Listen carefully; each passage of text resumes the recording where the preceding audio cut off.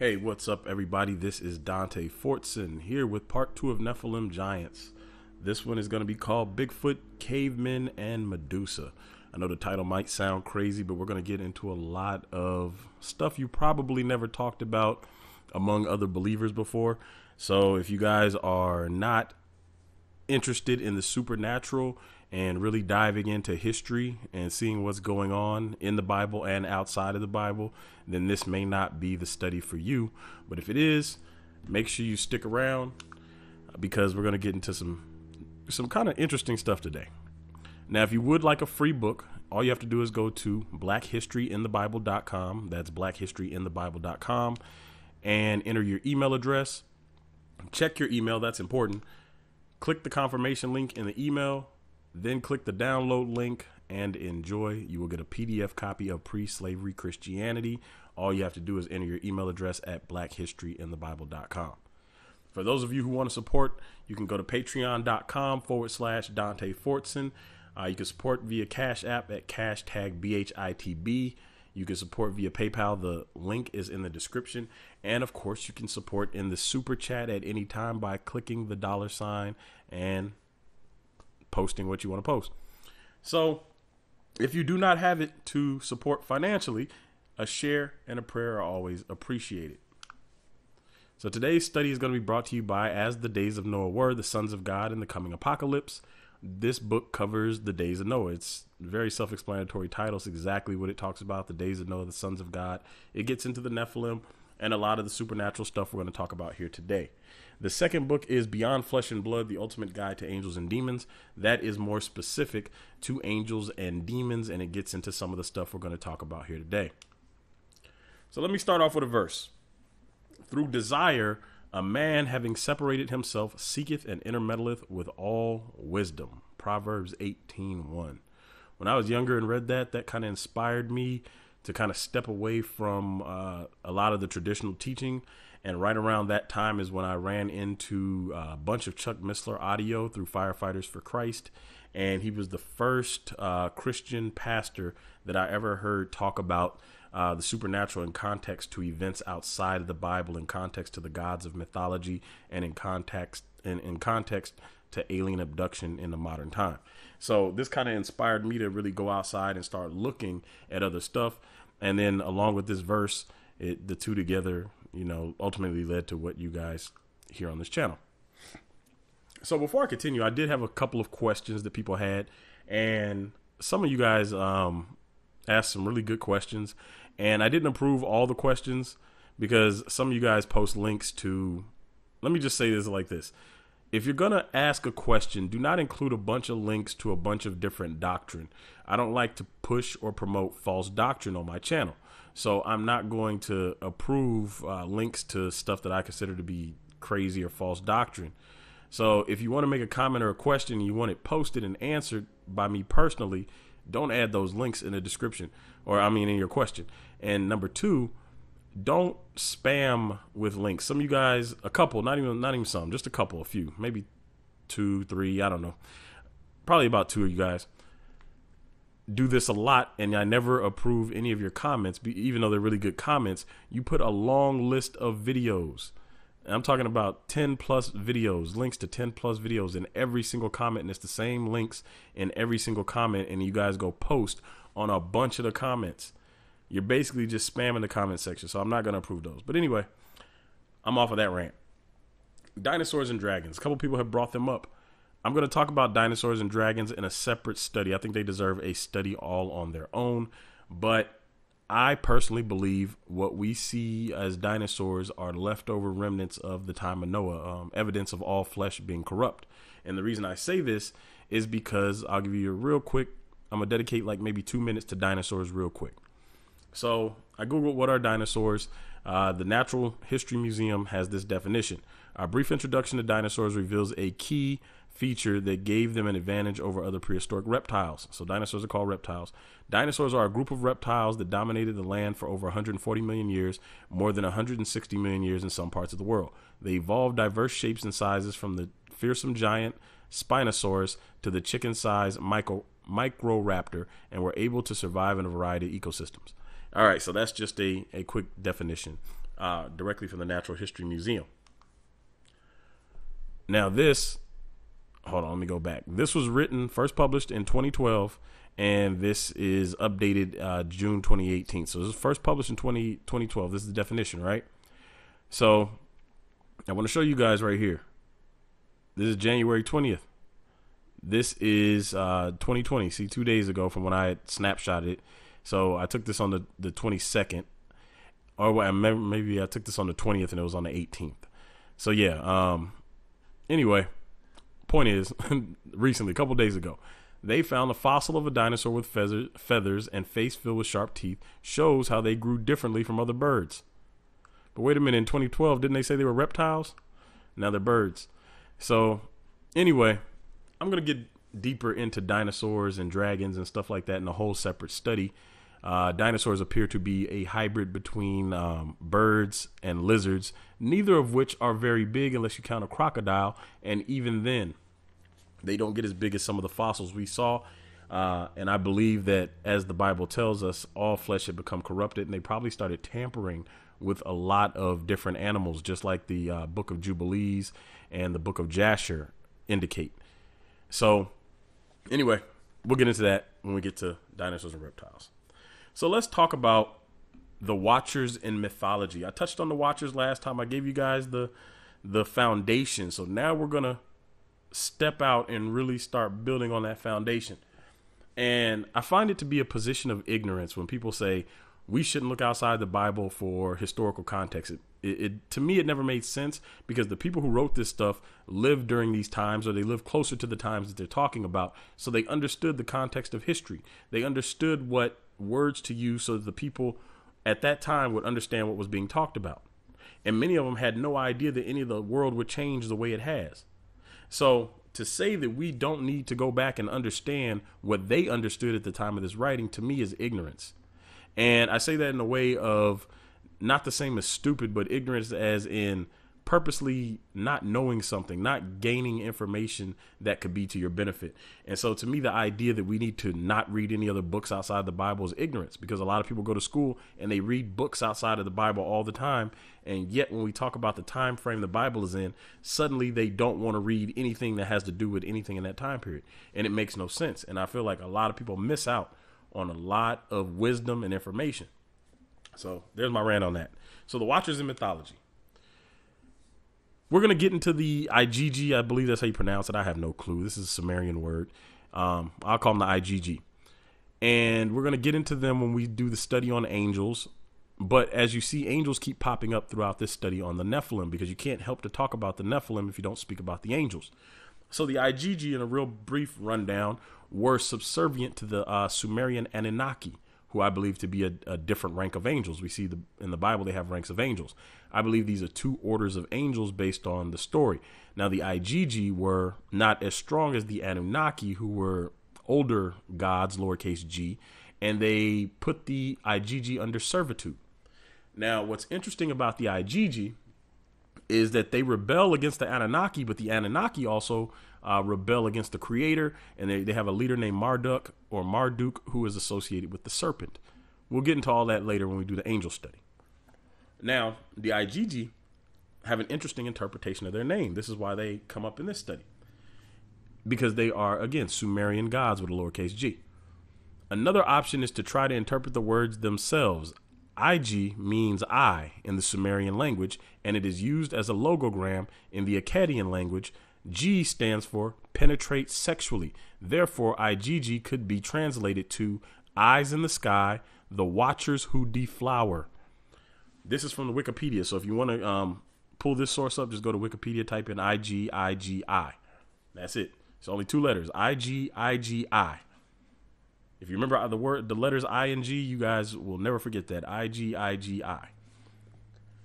So who did we say came down before the Watchers? The Grigori. I didn't mention the Grigori last time, but that is the name of the Watchers in the book of Enoch. The Watchers, the Grigori, came down.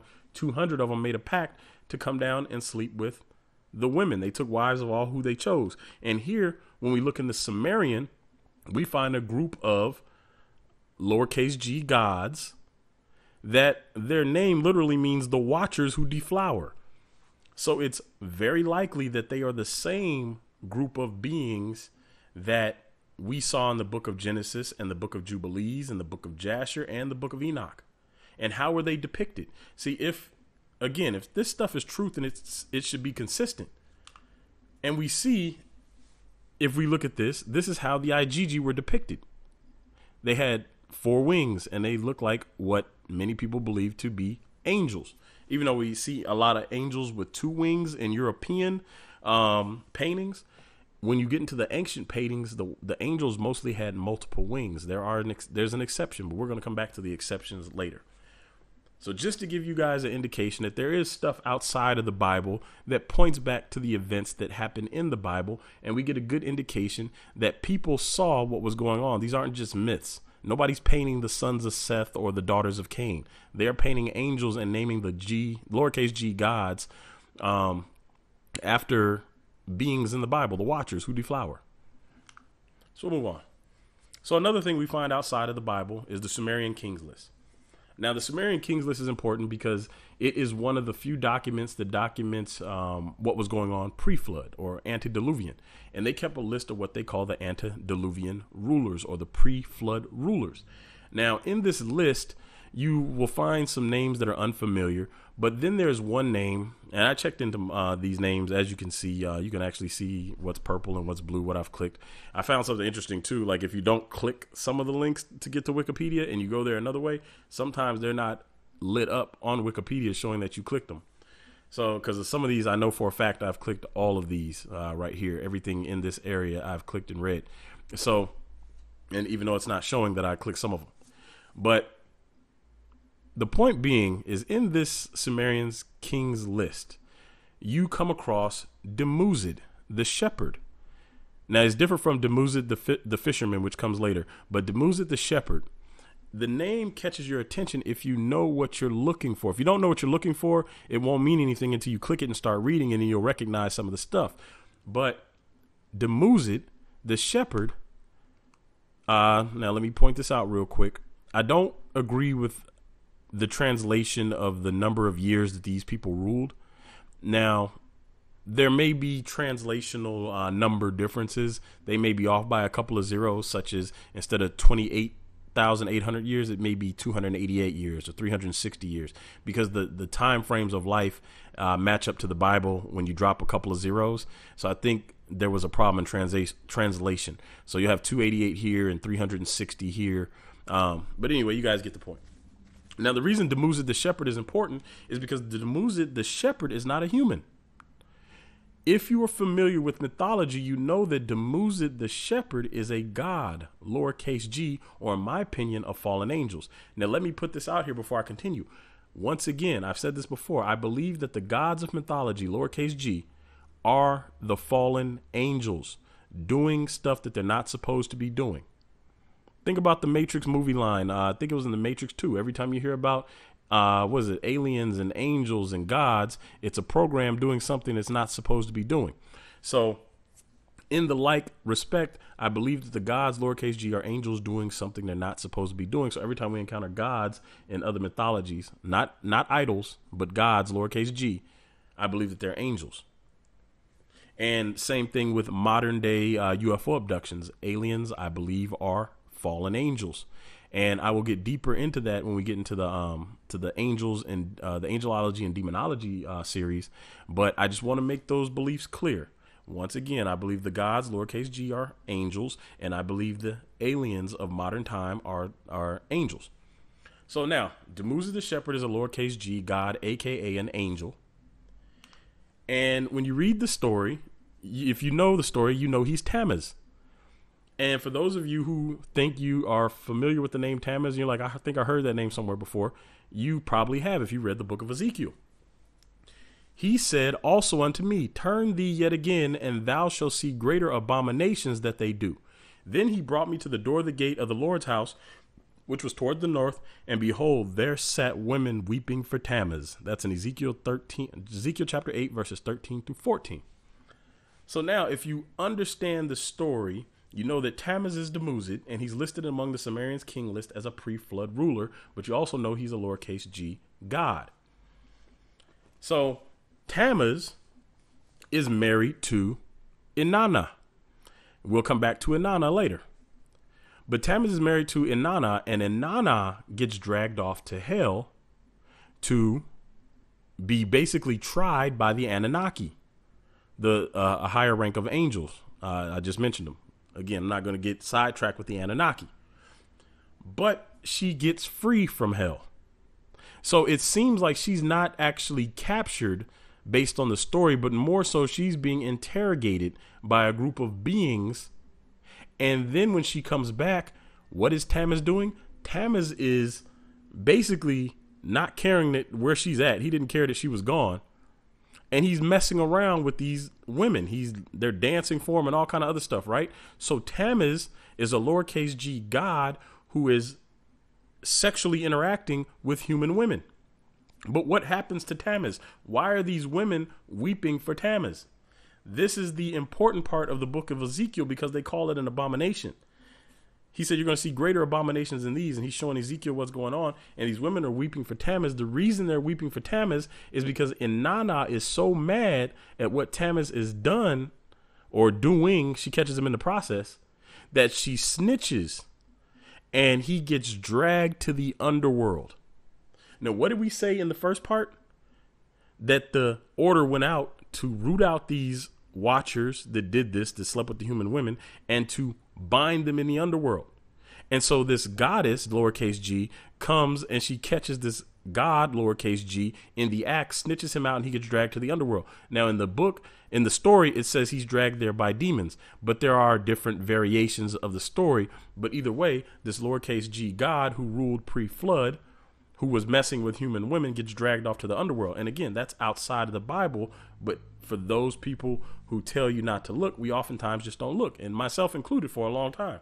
Well, for early years of my life, I didn't look because we were told not to look. And yet every time I looked, I found something interesting.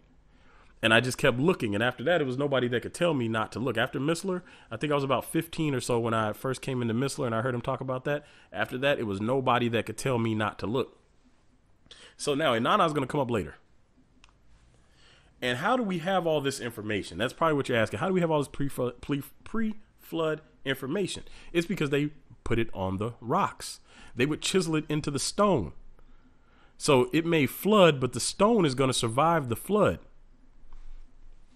So that's a good way to preserve history. This is why the pyramids are still standing and people chisel stuff in there later on. They put hieroglyphics in there later on. According to scientists, the hieroglyphics in there right now were not originally placed in there. But we see that putting stuff on stone preserves it for the long run. This is why the commandments were originally written on stone tablets, because they would be preserved forever unless somebody broke the tablets, which Moses did when he came down the mountain. He destroyed the tablets immediately, which I always kind of find kind of funny. God went through the point of putting all that stuff on stone to preserve it, and Moses immediately destroyed it. So anyway, the Tammuz story is carved in stone. Now, these people are going to come back up. Now, I know some of you out there are probably thinking right now, wait a minute, he mentioned the goddess, and goddesses aren't in the Bible. And the Bible says there's only male angels and female angels don't exist. So if you are of the belief that the Bible does not mention female angels, and if you're of the belief that the Bible only names male angels, and you want to maintain that belief, now is a time to turn this study off and to go back to doing whatever you want to do. It's that whole red pill, blue pill situation. You can take the blue pill by turning this off and going back and doing whatever you want to do. But if you continue, it is definitely the red pill. So how do you know that the Bible only names male angels? Because this is something that people say all the time. The Bible only names male angels. The Bible only names male angels. The Bible doesn't talk about female angels. This is mythology. Now I'm going to teach you some mythology. This is church mythology, is that the Bible does not name female angels or female beings or any of this other stuff.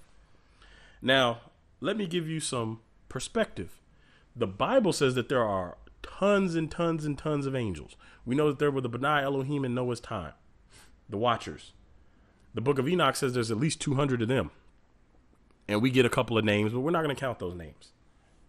We have the cherubim, the seraphim, We saw the Malachim and all the other ranks of angels. The Bible says 1/3 of the angels were with the dragon when he fought against Michael. The Bible also makes another reference, says there are an innumerable number of angels. So there's tons and tons of angels, and the Bible is a very small book in the context of history. I don't care if it's 1,000 pages, 2,000 pages, even if it was 10,000 pages, it would still be a very small book in the context of history. Excuse me. So the reason I'm giving you this context is because when people say that they read a few names in the Bible and those names of angels were male, and so therefore they build a whole theology around where there's no such thing as female angels because I read these 5 names and these 5 names tell me that they're male, so therefore all the other innumerable amount of angels are all male too.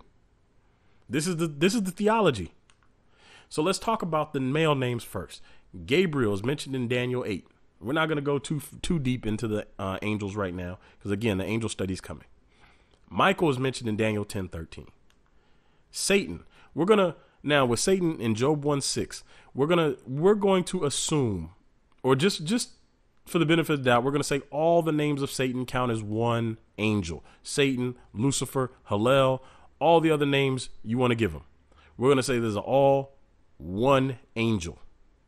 So we have 3 angels that are named in the Bible, and one of those 3 angels has a bunch of names. We have a 4th angel, Apollyon or Abaddon or Abaddon, however you want to pronounce it, in Revelation 9:11. He's the angel of the bottomless pit.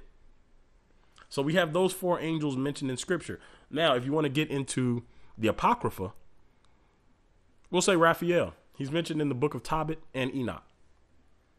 So we have 4 and a possible. My spades players probably get that reference. We got 4 and a possible. So now, for those of you who say that there's no such thing as female angels, there's no such thing as female entities, and one of the ways that these people try to explain it away is they'll say, well, that was a vision. But they don't say that same thing when an angel appears in a vision. They don't say, well, that was a vision. Anytime it's a female, they try to explain it away. And I'm going to point out some of the things as I give you these names. The first name I'm going to mention, we're going to come across in this study actually, is Ashtaroth, found in Genesis 14:5. We're going to talk more about Ashtaroth later, so I'm not going to talk about it now. Wisdom in Proverbs 8. There is a strange chapter in which it is written from the first person perspective. It is written from a female's point of view. The writer refers to their gender as female, without a doubt, female.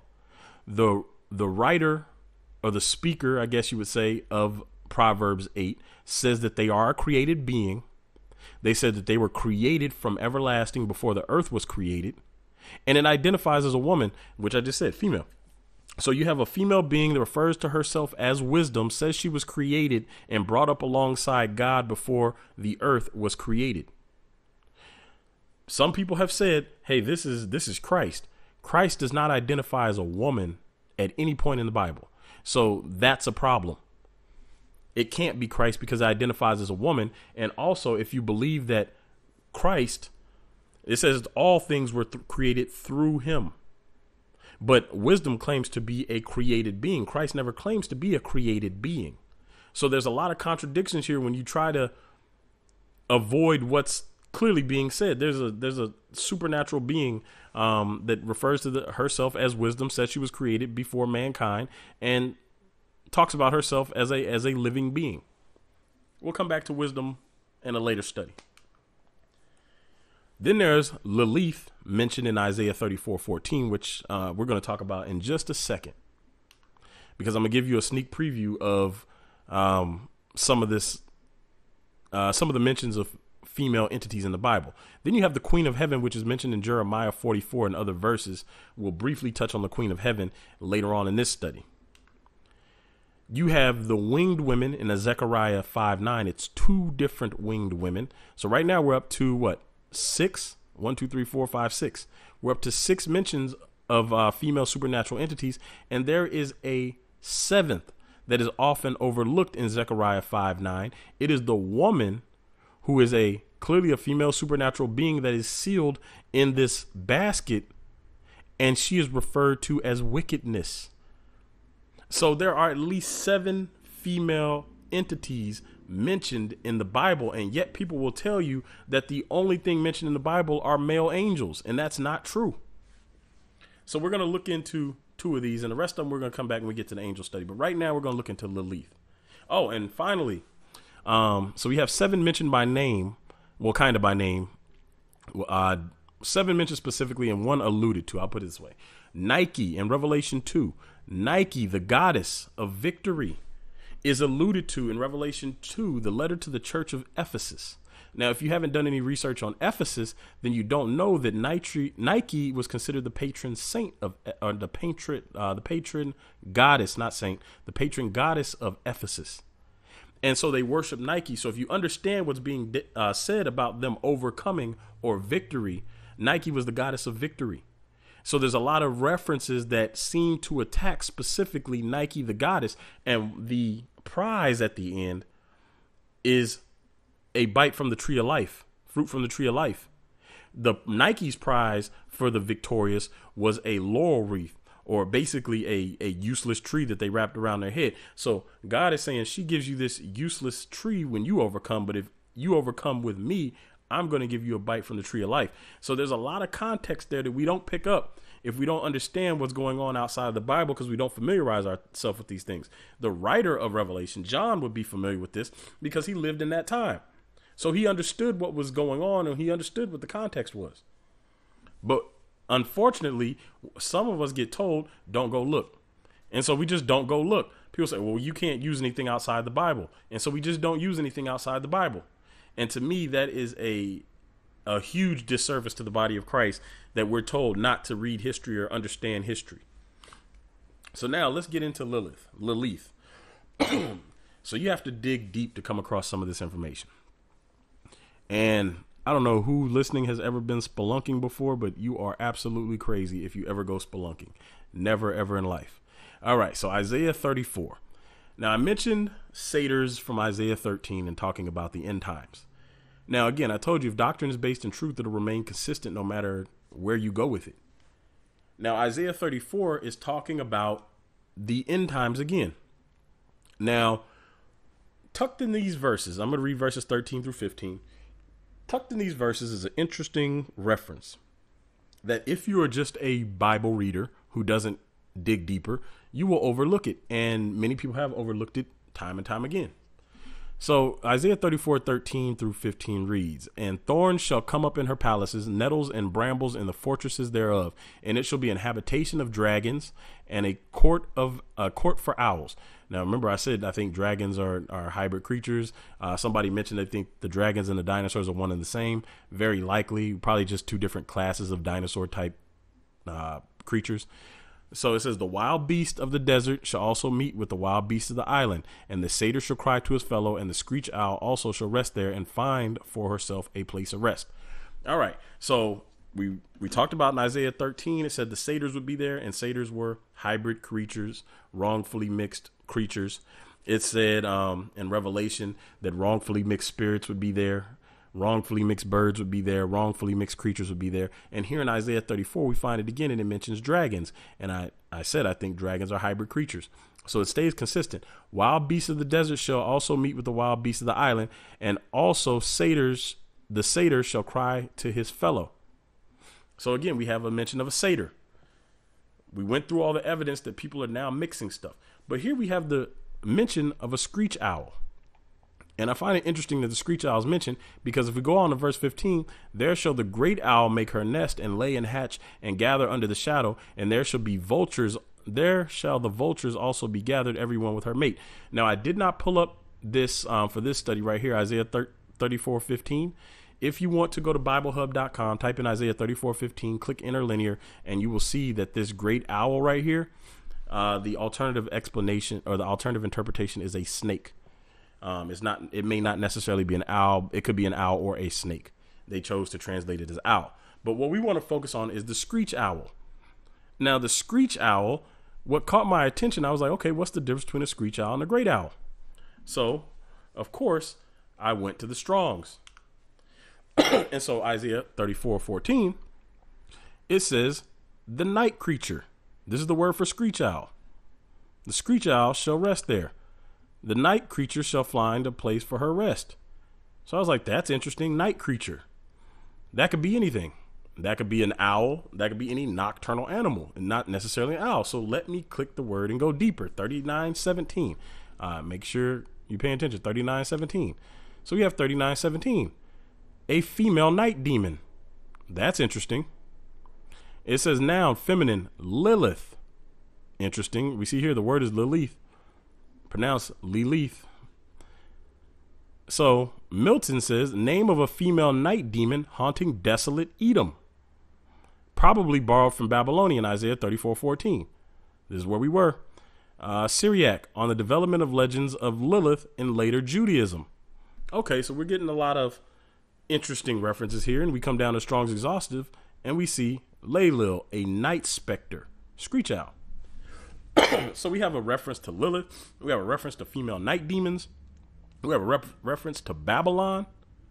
We have a reference to, and right here, Milton's book, I think it was not the Divine Comedy, that was written by Dante. Milton wrote Paradise Lost.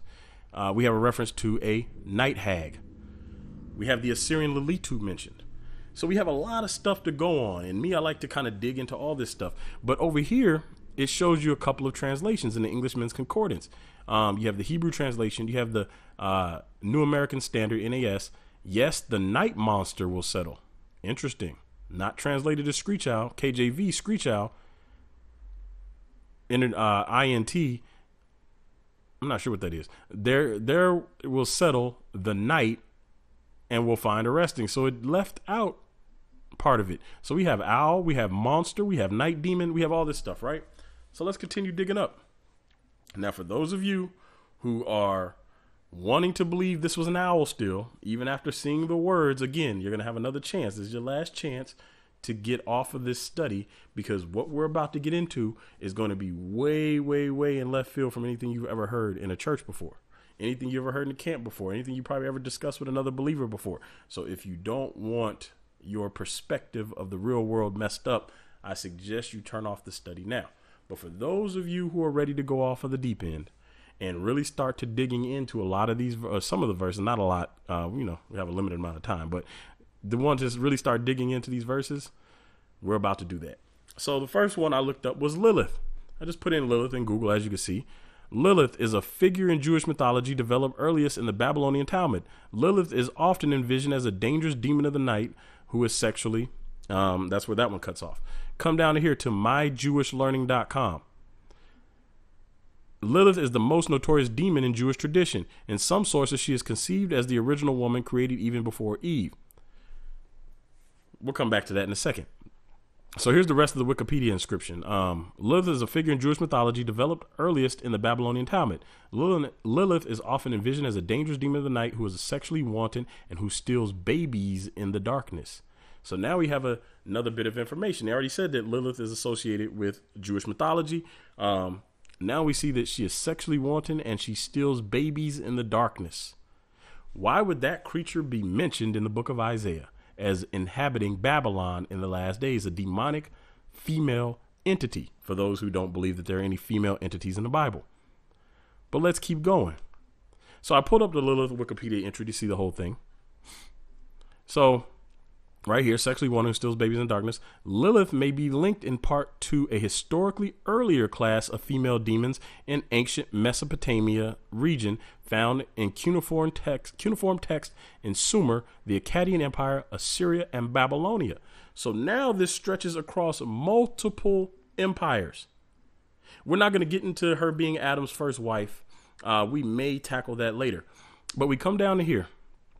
At the end, in Hebrew language text, the term Lilith or Lilith, translated as night creatures, night monster, night hag, or screech owl, first occurs in the list of animals in Isaiah 34:14, either in singular or plural form according to the variations in the earliest manuscripts. In the Dead Sea Scrolls, the term first occurs in a list of monsters. In Jewish magical inscriptions on bowls and amulets of the 6th century CE onwards, Lilith is identified as a female demon and the first visual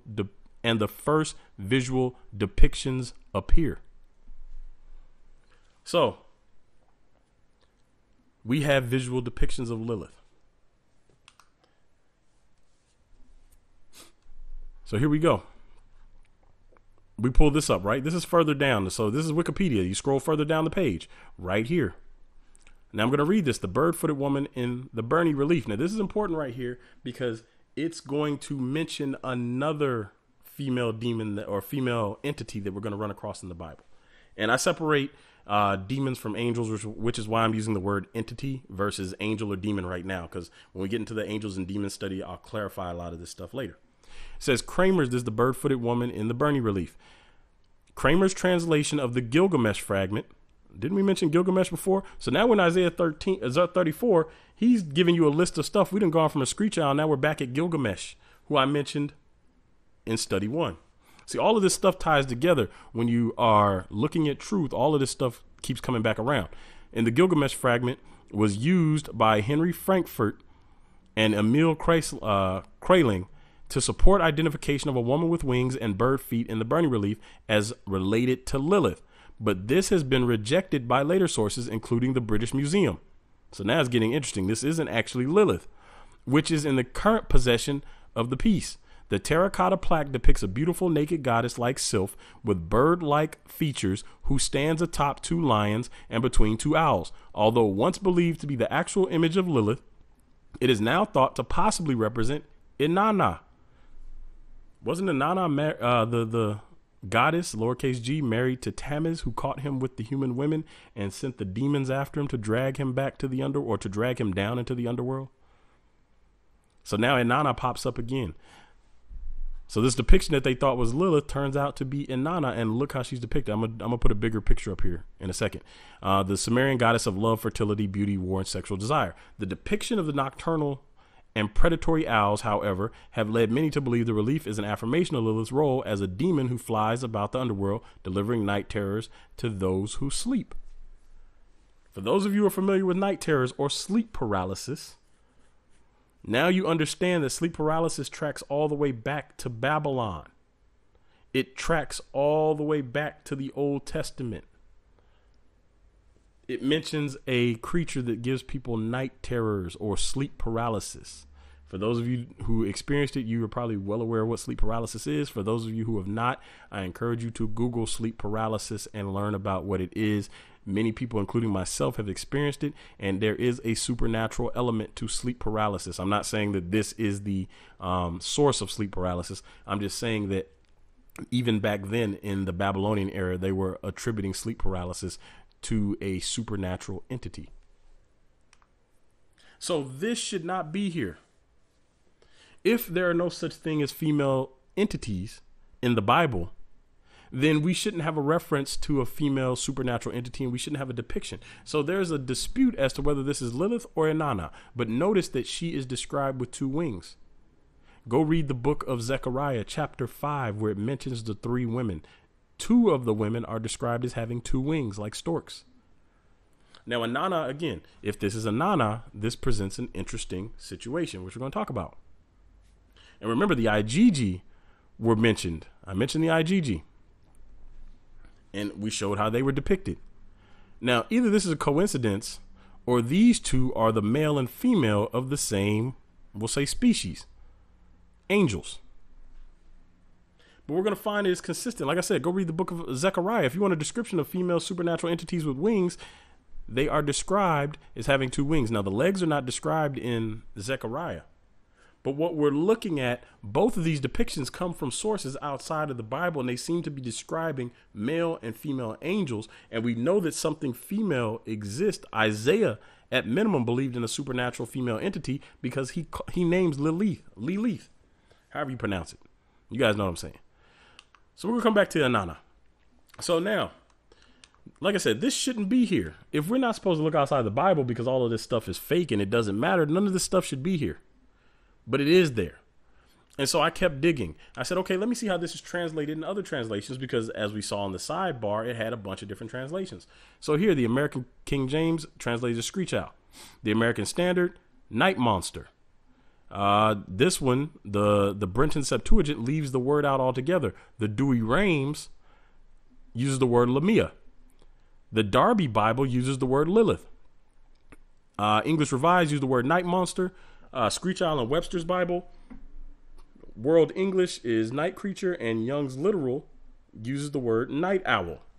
So now we have a bunch of different translations, but the one that stood out to me the most was Lamia in the Dewey Rames, because we already looked up Lilith. We saw who Lilith was according to Darby, but I said, you know what, let me look up Lamia, because that's a new word right there that we haven't looked at yet. So then I Googled Lamia. As you can see, I just Googled Lamia. You get 25 million results. Lamia was a child-devouring sea monster or night-haunting demon. She was a daughter of Poseidon and mother of the monster Scylla and Achilleos. Lamia was originally a Libyan queen loved by Zeus. Interesting. A Libyan queen. Libya is in Africa. But we'll come back to that when we do the actual full study on Lamia and some of the other stuff. Now, if we come down to Wikipedia entry, Lamia in ancient Greek mythology was a woman who became a child-eating monster after her children were destroyed by Hera, who learned of her husband Zeus tryst with her. So now we have the mention of another lowercase g god messing with human women. And Zeus is notorious for this. But let me show you something. What did Lilith do?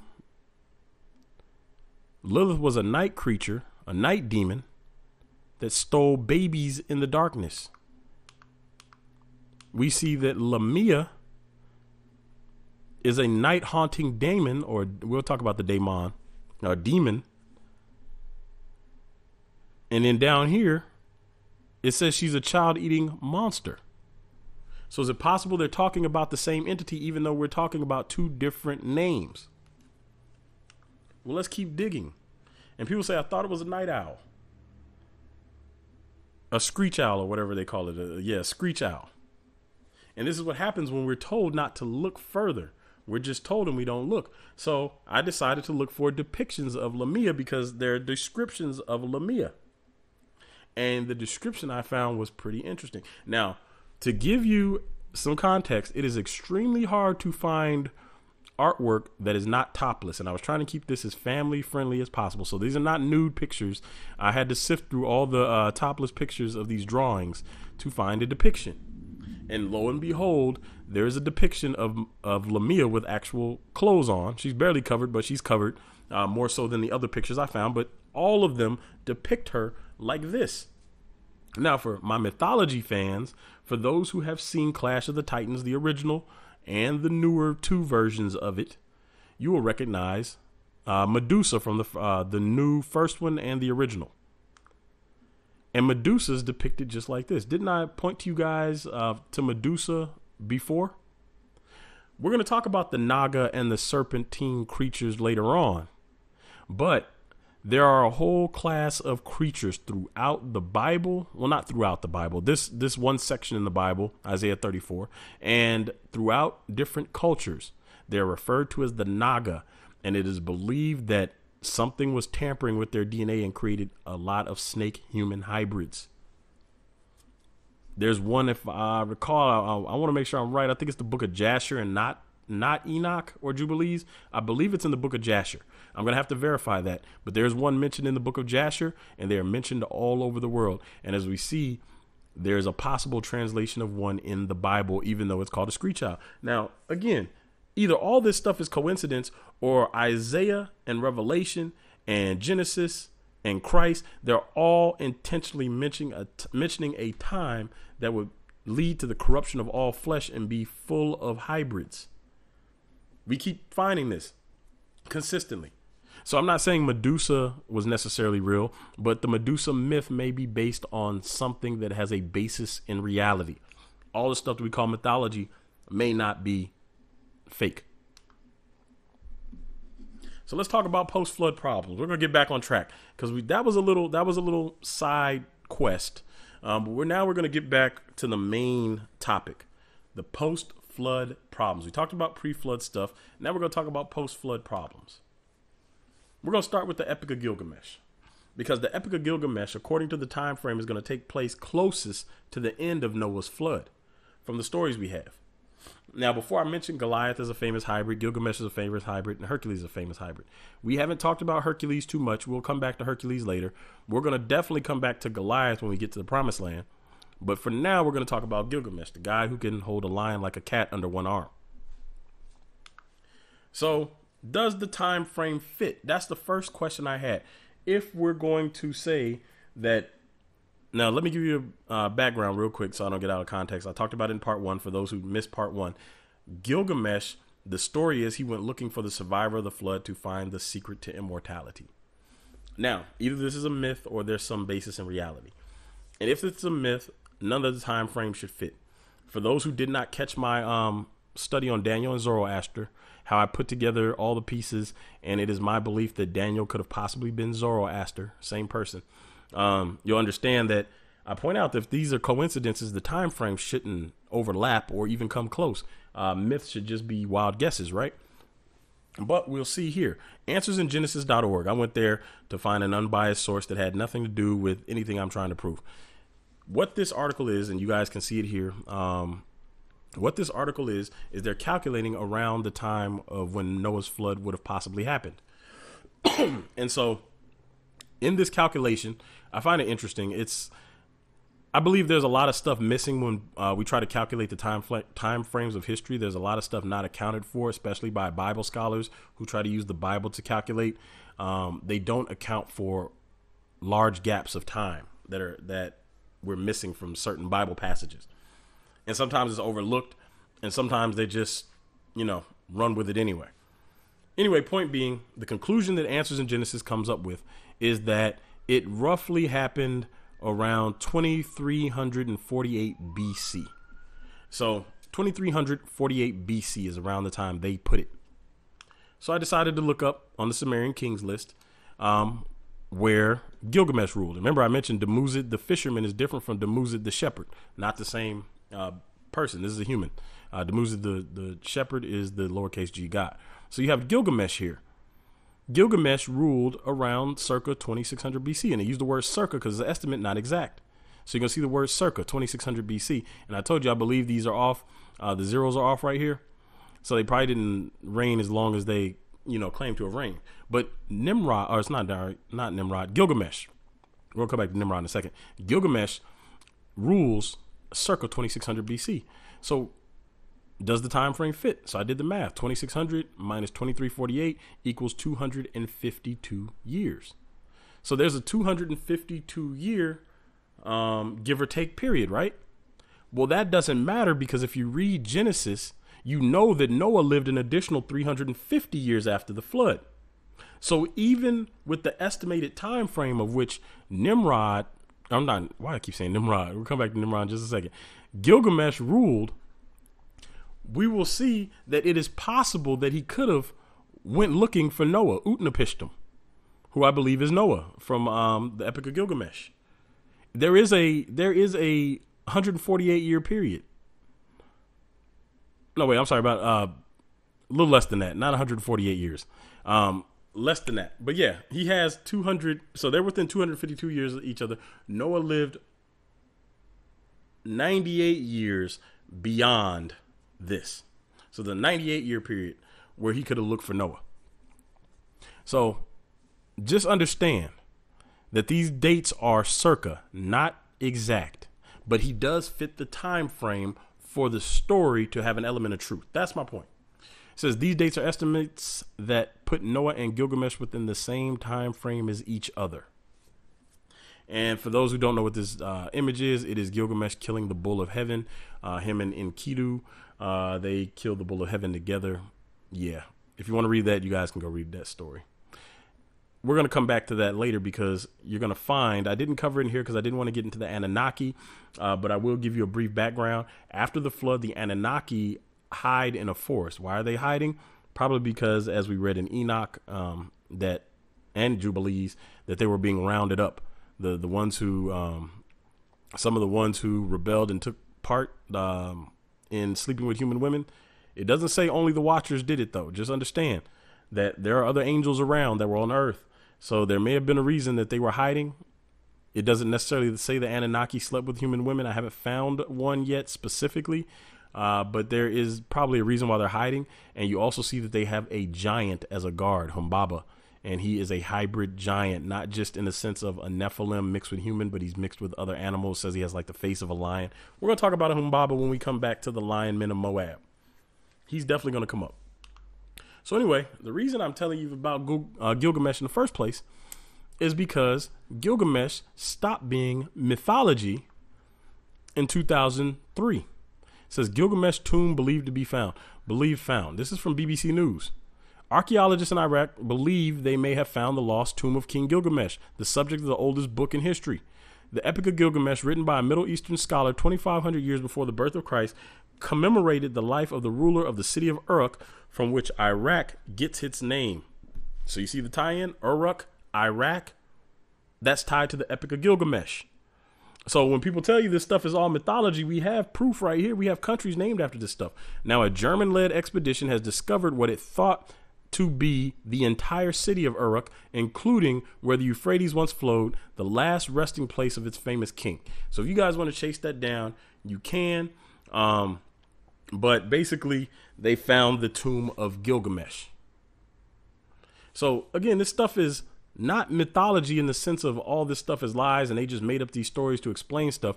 They're starting to find physical evidence that these things happened. So now, the reason I kept saying Nimrod, I'm going to come back to Nimrod. Well, I told you I was going to come back to Nimrod, but now we're going to come back to Gilgamesh later. The Nimrod conspiracy. So there is a belief taught by some that Nimrod found a way to become a Nephilim. If you remember in part 1, I mentioned somatic parahumans. I do not believe that Nimrod became a Nephilim. Let me say that very clearly. But some do. However, if you read the text, it says you know that Nimrod didn't become a Nephilim because of Genesis 10:9. It says he became a Gaborim. It says he became Gaborim. That means mighty. And it says he also became a Gaborim hunter before the Lord. So if you're going to say the word Gaborim is Nephilim, the same as a giant, then you have to ask, how do you interpret the words he became a Gaborim hunter before the Lord? Did he become a Nephilim that hunts, or did he become a hunter of Nephilim? What do you do with that? So I don't believe that Nimrod was a Nephilim at all. Now, the second thing about Nimrod that we're going to touch on. Now, I touch more on Nimrod. If you go to the Addressing the Evidence series, part 1, the Hamites, I talk way more about Nimrod. I give you his background. I give you his lineage. He's a Cushite. He's a Hamite, which is going to come up here. Nimrod is not the same person as Gilgamesh, even though some people try to make him out to be. Gilgamesh, his father was a god, lowercase g. Nimrod's father was Cush. Nimrod wouldn't need to go looking for a survivor of the flood because Ham was his grandfather. He could have just talked to his grandfather, or he could have just talked to Cush, his own father, because I'm sure Ham told his son about the flood and going through that. That's a story you tell over and over and over again, how you survive the end of the world. That story never gets old. As we can see, that story never got old. We're here thousands of years later and we're still talking about it. So he wouldn't have had to go look. And Nimrod's great-grandfather was Noah. He could have talked to Noah, a.k.a. Utnapishtim himself. So there's nothing that would link Nimrod to Gilgamesh except for possibly the same time frame in which they lived. But again, Nimrod was not a hybrid. Gilgamesh was born a hybrid. There's a difference. So let's go even further. We're going to talk about the term mighty one real quick. I told you Gabor cannot possibly mean Nephilim. And here we see that Nimrod began to be a mighty one. 1368, Gabor. 1368, Gabor, mighty, a warrior, valiant, strong, mighty. 1368, just remember that because I'm going to show you some other verses. Because in 1 Samuel, we see a Benjamite who is 1368, Gabor. But yet these same people don't say he's a Nephilim because he's from the tribe of Benjamin. Here, in 1 Samuel, talking about the son of Jesse. I believe this is the verse about David, I believe, or it might be about the older son.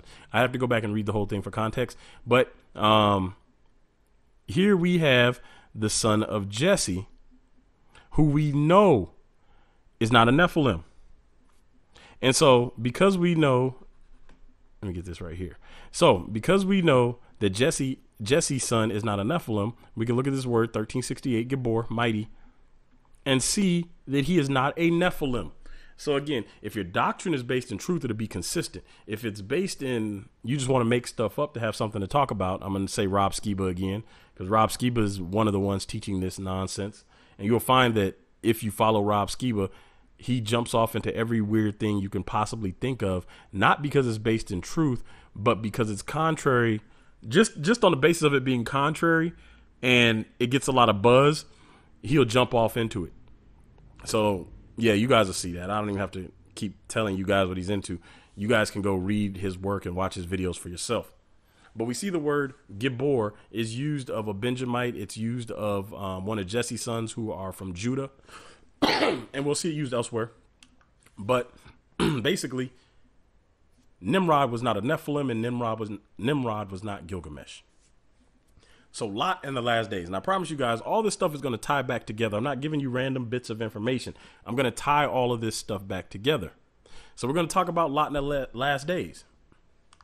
Lot being the son or the nephew of Abraham, the son of Abraham's dead brother. Now, in Luke 17, which is also the Olivet Discourse, last time I came from Matthew 24, but in Luke 17, which is also the Olivet Discourse, we have another piece of the puzzle given to us by Christ.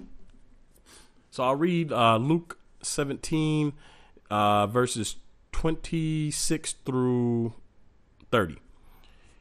And he's going to reference the days of Noah, just like Matthew did. And as it was in the days of Noah, so shall it be also in the days of the Son of Man. They did eat, they drank, they married wives, they were given in marriage until the day that Noah entered into the ark and the flood came and destroyed them all. Likewise, so it's telling you the same thing. Likewise, also as it was in the days of Lot, they did eat, they drank, they bought, they sold, they planted, they builded. But the same day that Lot went out of Sodom, it rained fire and brimstone from heaven and destroyed them all. Even thus shall it be in the day when the Son of Man is revealed. Who was eating and drinking in the days of Lot? So we saw in the days of Noah, we saw who was marrying and giving in marriage. It was human, women, and angels. But who was eating and drinking in the days of Lot? The angels came in and ate and drank with Lot.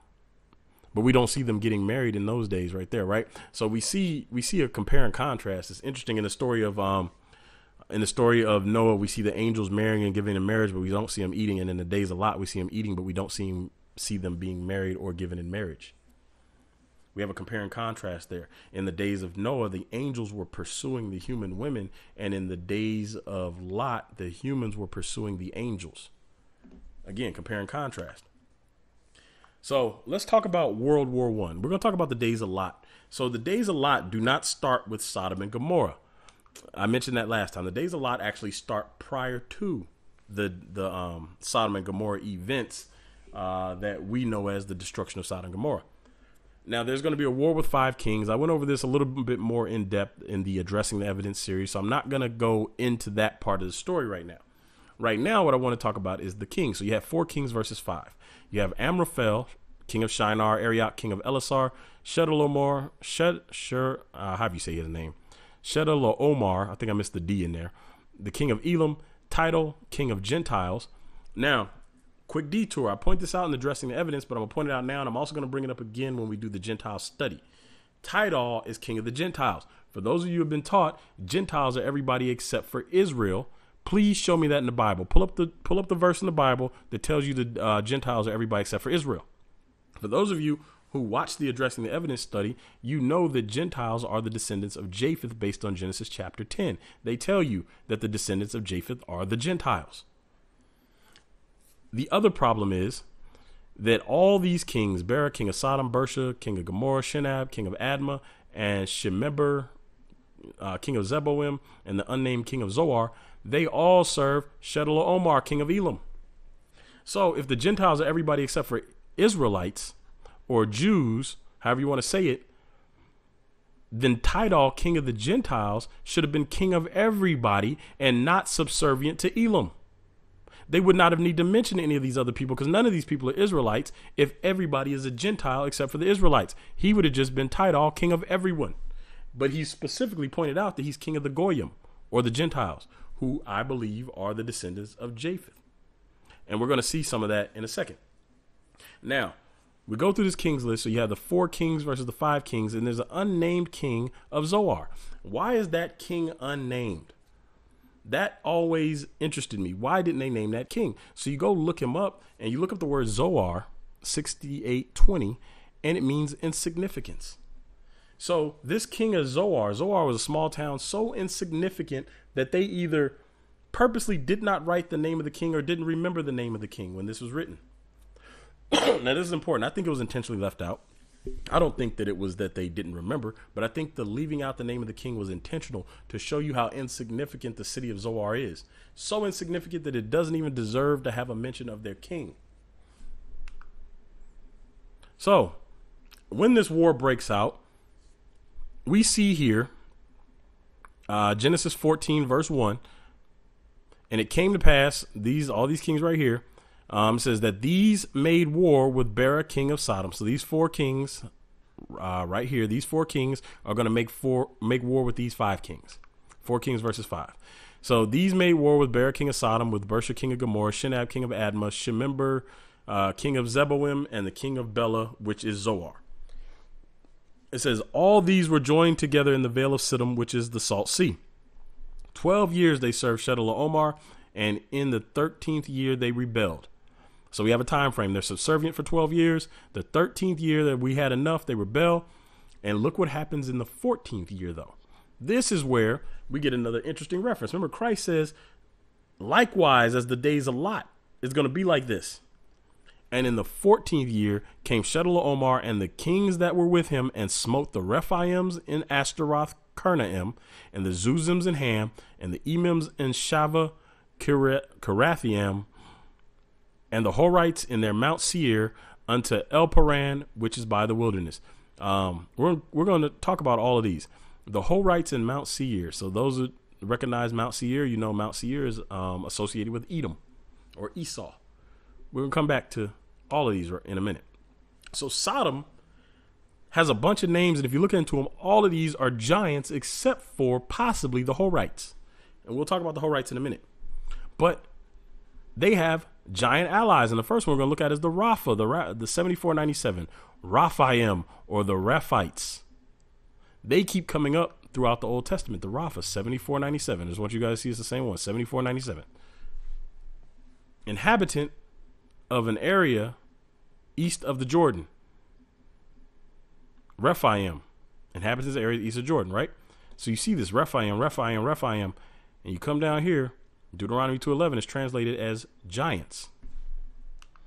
If you go down here to the Brown Driver Briggs, proper name of a people, old race of giants. Right down here in the Strong's Concordance, giants, Raphaims, in the sense of invigorating, a giant. So we see that the Rapha are considered giants, and later on when we get further in, we're going to talk about some of the legends that come from the Rapha, such as the Walking Dead, or AKA the zombies. And I'll tell you why they were referred to as the Walking Dead later. Or if you have my book, Beyond Flesh and Blood, you probably already know why they're called the Walking Dead. So you have the Rapha, and think about this strategically, strategically wise, or however you want to say that. The first thing they did was, remember, they're outnumbered. It's 5 kings versus 4 kings. The 4 kings, the first thing they did was they slaughtered the allies of Sodom and Gomorrah. We're going to see that Sodom and Gomorrah responds to this slaughter by coming to fight. So make no mistake, these are allies of Sodom and Gomorrah and the other cities on the plain, these hybrid tribes. So they come to their rescue. And you'll see right here the name Zamzumim equal tall. We're going to come back to Zamzumim later on. But these giant tribes are there. So strategically, it makes sense that while you have your men at full force and they're at 100%, that you go attack the giants or the hybrids first before you go attack the humans. If you know that once you attack the humans and you're at war, you're going to take casualties. But then after you take those casualties, then the giants are going to probably respond and come help their human allies.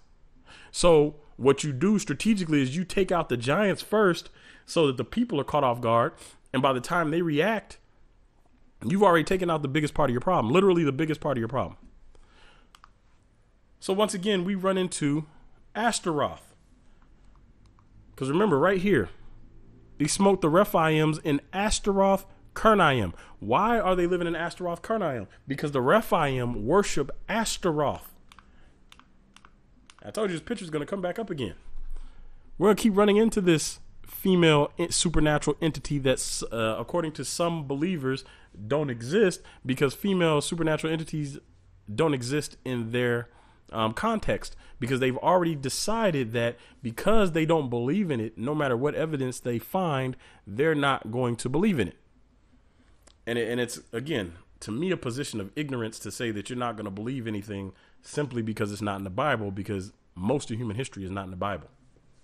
Check the Bible for cars and internet and cell phones and street lights and refrigeration. Like, none of that stuff is in the Bible, but we know it exists. So for somebody to come thousands of years later and say, hey, don't look at anything that was going on, you know, to me, it doesn't make sense. But again, Ashtaroth. They live in Ashtaroth. They worship Ashtaroth.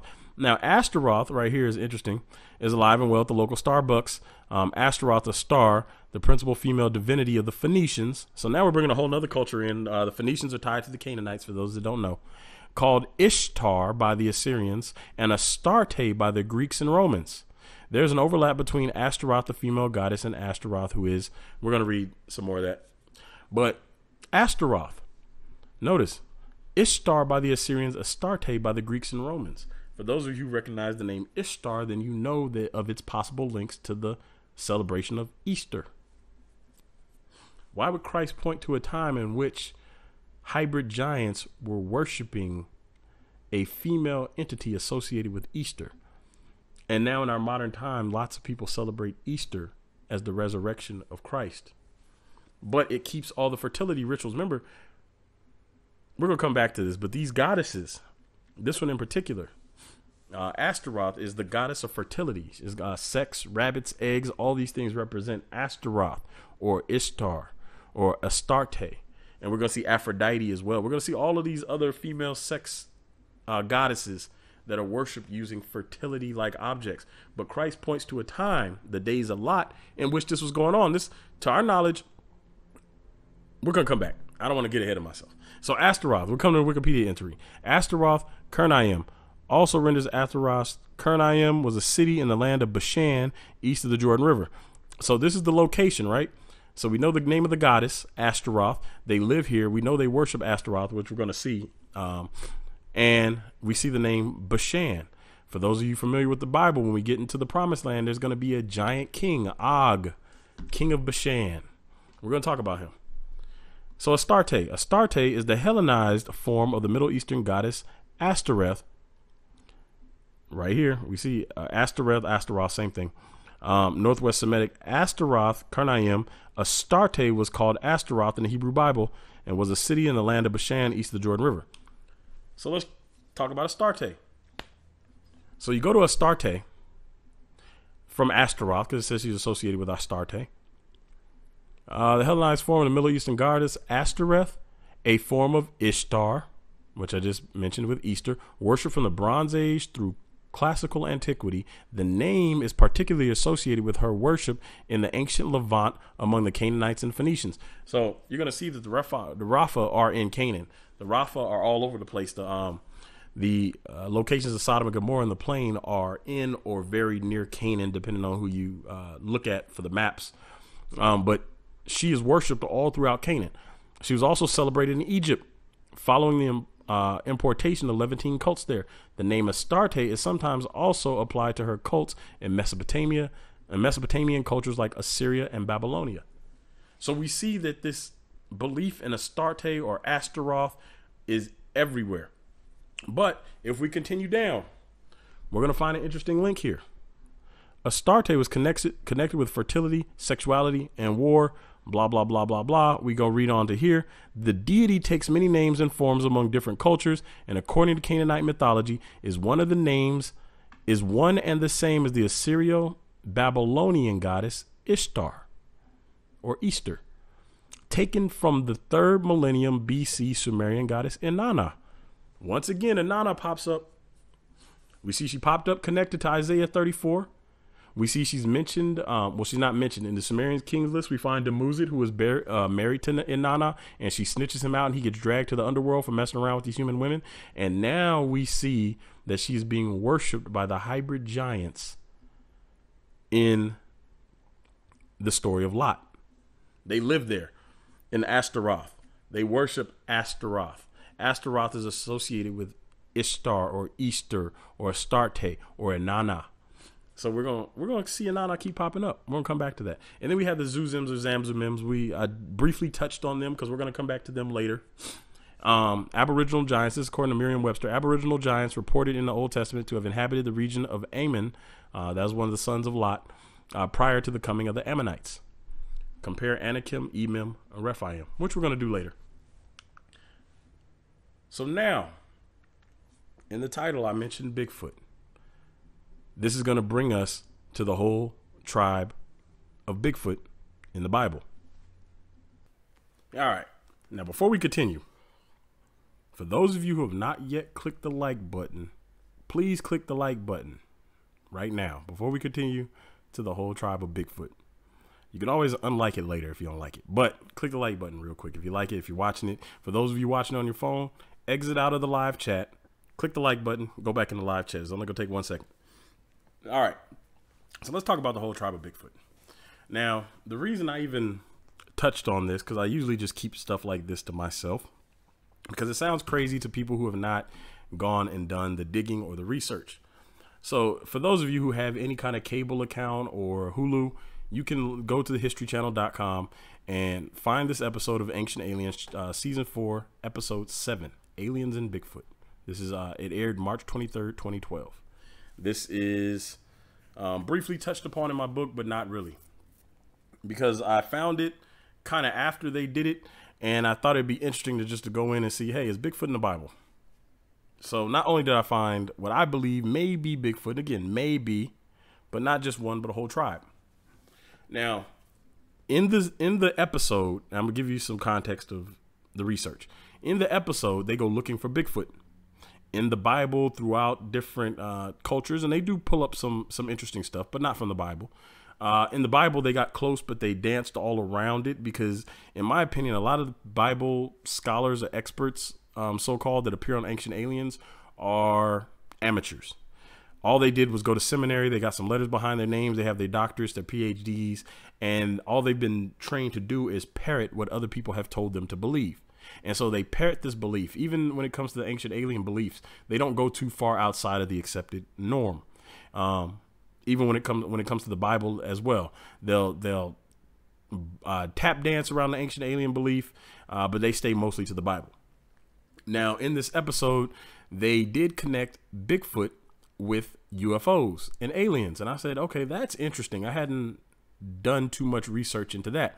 Now, they do a good job of connecting Bigfoot to aliens and UFOs. Now, as I've said before, I believe that aliens are fallen angels, so that prompted my curiosity, and I said, okay, Bigfoot is a giant according to the legends, and Bigfoot, if it's associated with aliens, which are fallen angels, Bigfoot is very likely a hybrid creature. Remember, all flesh had become corrupt on the earth, and Christ said the days of Noah would be like the time when he returns. So there's a Bigfoot out there, a giant hybrid creature in the forest associated with what I believe to be fallen angels. So of course I'm going to do some digging. So that's the background that led to this research right here. Now again, if you don't agree, that's fine. Some of us always say, chew the meat, spit out the bones. It's not important to salvation or anything. So if you don't want to believe it, if you don't care to believe it, whatever. It's just something interesting that you can have in your arsenal when somebody brings up Bigfoot. So one of the tribes, the Emims, which they started to slaughter, and we saw in when they went in and started to slaughter the giants, the Rephaim, the Emim, is next on the list. Matter of fact, let me go back real quick and show you right here. The Emims. This is who they slaughtered, the Emims. All right, so we're going to go forward. So the Emims, you look up the word, is 368. Emim, terrors, an inhabitant of Moab. They are called the terrors. Right here, plural, Emim, terrors, ancient inhabitants of Moab. terrors, Emim, an early Canaanitish or Moabitish tribe, Emims. So at first it's like, okay, they're called the terrors. That doesn't tell us anything. But if we continue down with the Brown Driver Briggs, terror, dread. Okay, so we know that they're scared of these things. Terror, dread. Now, predicate of snorting of a warhorse, of teeth of a crocodile. Interesting. Plural figurative idols, dreadful, shocking things. So teeth of a crocodile, that's interesting. So you come down here, dread, fear, horror, idol, terror, terrible, terror, or shortened rema from the same as ayam, fright, concrete, and idol as a bugbear, dread, fear, horror, idol, terrible, terror. So we see all these terrible words associated with the Emim. But we know that they're a tribe because they went down there and started killing them. They weren't idols. These were actual tribe. But the word that stands out the most is bugbear. Now, bugbear is interesting because if you Google a bugbear, you will get this definition. A cause of obsessive fear, irritation, or loathing. Nothing concrete, but you come down here, archaic. An imaginary being invoked to frighten children, typically a sort of hobgoblin supposed to devour them. In part 1, didn't we say that the giants were cannibals? Giant cannibals, right? Now, continue down. Bugbear. This is Wikipedia entry. A bugbear is a legendary creature or type of hobgoblin comparable to the boogeyman, or a bugaboo, or babao, or kukui, and other creatures of folklore, all of which were historically used in some cultures to frighten disobedient children. So this theme of eating children comes up again. Because remember in Isaiah, we just detoured to Isaiah, we saw that this female night monster, the Lilith, was a monster that ate children. So we see cannibalism once again. And now we see these Emim are associated with a bugbear, which is a giant, or the bugbear eats children. It's like the boogeyman. So I said, okay, let me go look for depictions of a bugbear and see what a bugbear looks like. And there's a ton of these depictions. So I just chose one. And they're all pretty much the same. What does this look like to you? To me, it looks like a Bigfoot in armor. And it seems kind of funny. Like just looking at it, it's like, okay, that's probably a reach.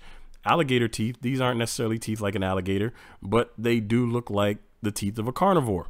Now, that looks funny until you put it side by side with the depiction of a North American Bigfoot. Look at the arm length. Look at the leg length. It's covered in hair. With the exception of the ears, it very closely resembles an armored Bigfoot. Now, we see in the book of Lot, or not in the book of Lot, the book of Genesis, in the time of Noah, we know how the giants are created. They're hybrids. They come from angels and humans. And some of the stories, they may have been mixed with other creatures, not just angels and humans. As we're going to see in the story of Humbaba, when we get there, he has a face of a lion. So you'll start to see various mixtures of these. But again, putting these side by side, it's hard to deny that there are similarities between the description of North American Bigfoot in modern times and a depiction of what some people believe the ancient bugbear looked like. Now there's a whole tribe of these. Now you're starting to see that why strategically it makes sense to go kill these guys first.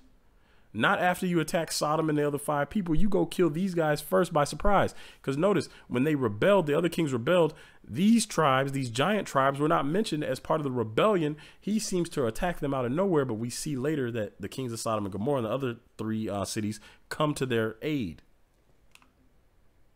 So again, is it just a coincidence that the bugbear from ancient mythology looks like an armored version of Bigfoot from modern day accounts? Is it a coincidence that Ancient Aliens has connected Bigfoot to aliens who I believe are fallen angels?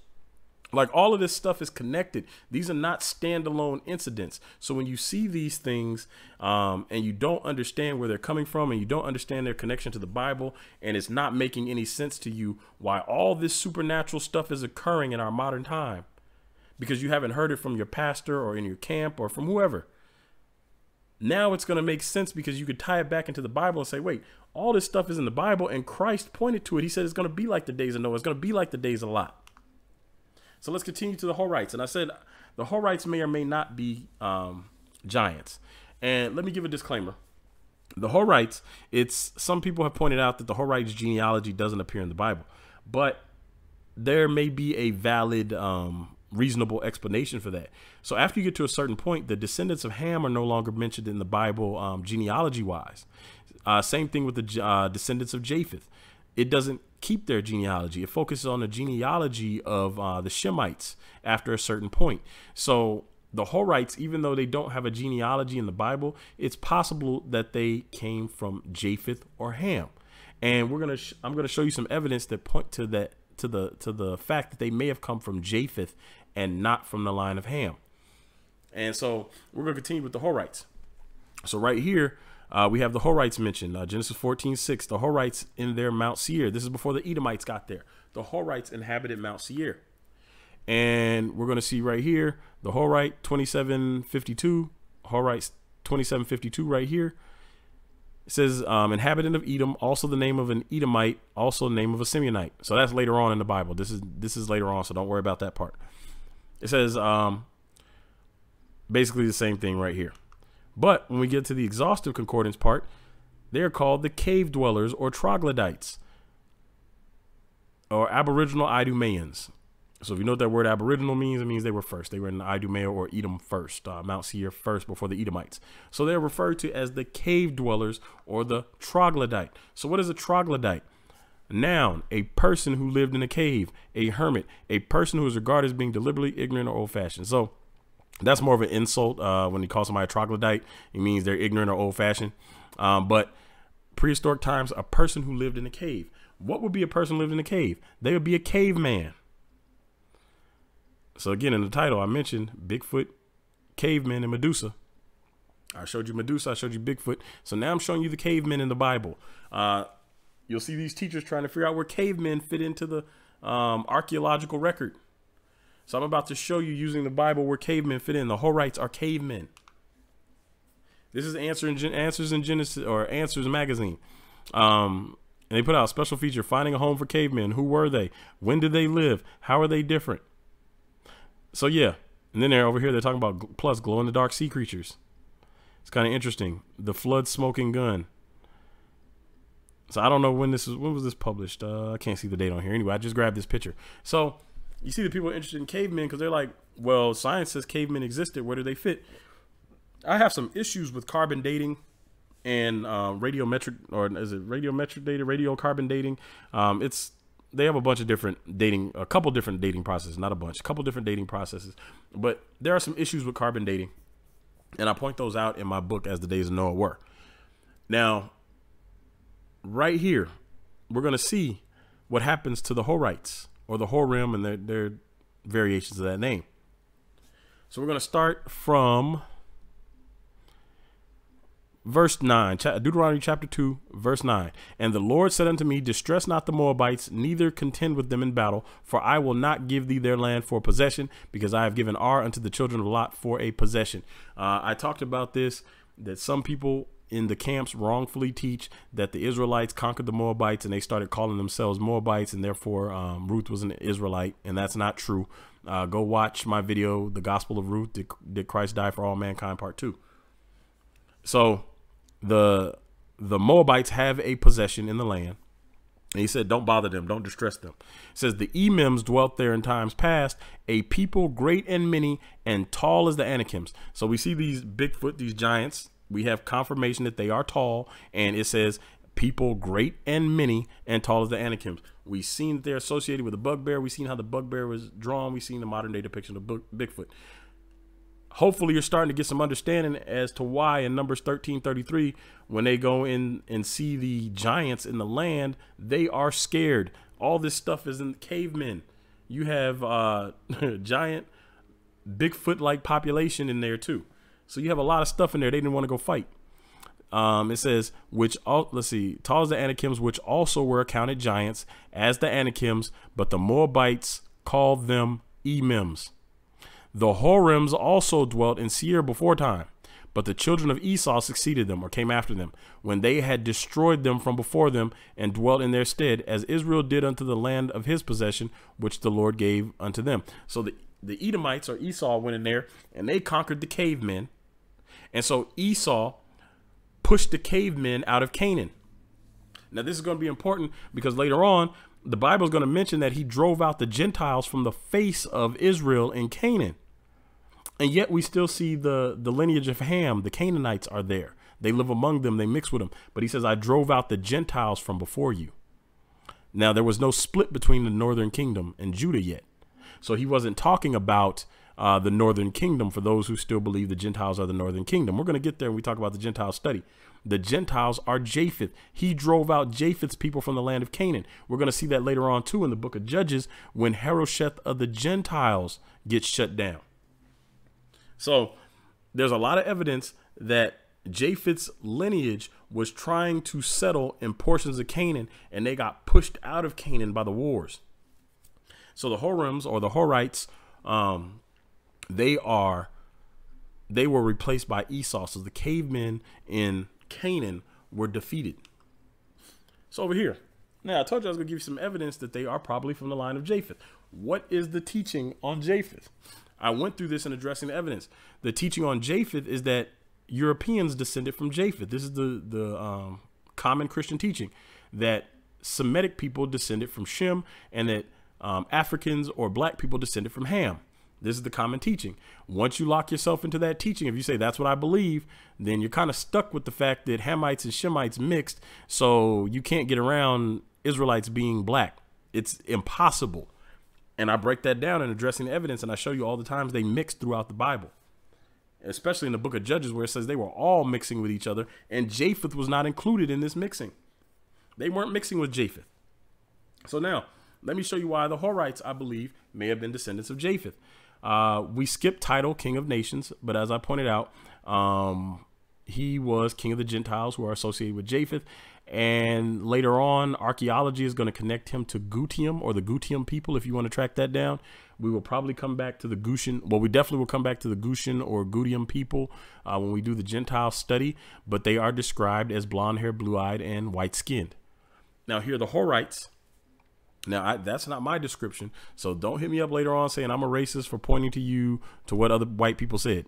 Other white people called him a white person. I didn't call him a white person. I just pointed out the study. And right here again, I'm about to point out the fact that another white person calls the Horites white people. So this right here is A.H. Sayce. So if you have a problem with what's being said right now, take it to him. Don't call me a racist for pointing out his article. This is from the International Standard Bible Encyclopedia, which consists of, I believe, is a little over 200 authors that they included, 200 what they call Bible scholars and professors and all these other people. They included this, not me, not Dante. This is not my book. Go take it up with them if you have a problem with what they say about the Horites. So now, this is why I said also I don't believe the Horites are Nephilim. I believe the Horites are descendants of Japheth, which is why we do not have a genealogy for them, which is why they are described the way they are about to be described, and which is why they get forced out of Canaan. To tie into context, I drove out the Gentiles from before you. So right here, denoted the inhabitants of Mount Seir before its occupation by the Edomites. Seir is accordingly called Horite in Genesis 36, 20, and 30, where a list of his descendants is given, who afterward mixed with the invading Edomites. Esau himself married the daughter of the Horite chieftain Anna, where Hivite must be corrected into Horite. So we're gonna talk about that too. A lot of you believe Esau is the white man, and we're gonna see evidence that they mixed. However, we're gonna see that Esau also mixed with Hamites. So it's hard to say Esau is the white man. It's hard to just distinguish and say Esau is the white man, because this is why I'm very careful when I deal with the Esau subject, because we see Esau mixing with bunches of people. Esau is going to mix with some Shemites. Esau is going to mix with some lineage of Japheth, and they're going to mix with the lineage of Ham. So it's hard to distinguish one race of people as Esau. So anyway, afterward mixed with the invading Edomites, Esau himself married the daughter of the Horite chieftain Anna, where Hivite must be corrected into Horite. The Horites, now this is this guy's opinion. Again, this is not scripture. This is this guy's opinion. The Horites in their Mount Seir were among the nations defeated by the army of Chedorlaomer in the age of Abraham. The Hebrew Horitic, however, is the car of the Egyptian inscriptions. Yeah, so if you go digging into the Horites, you will find a reference to Kar, Khar people, and the Egyptians refer to them as that. A name given to the whole southern Palestine and Edom, as well as the adjacent sea. In accordance with this, we find in the Old Testament also traces of the existence of the Horites in other parts of the country besides Mount Seir. In Genesis 34:2, Joshua 9:7, the Septuagint more correctly reads Horite instead of Hivite for the inhabitants of Shechem and Gibeon. What happened to Shechem and Gibeon?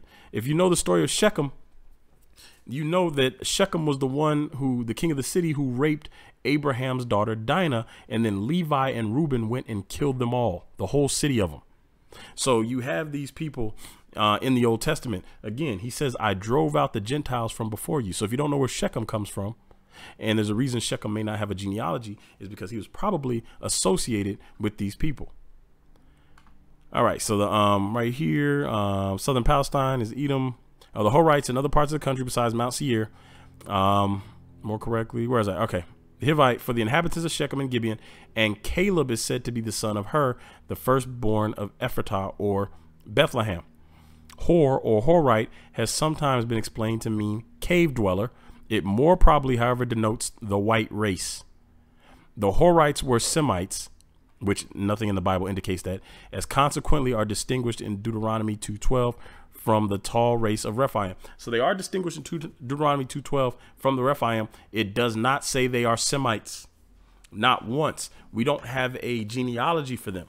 We know that they are there, and we know that they were killed off, driven out. The white cave dwellers. I didn't say this. He says this right here. We saw the word means cave dweller in Hebrew.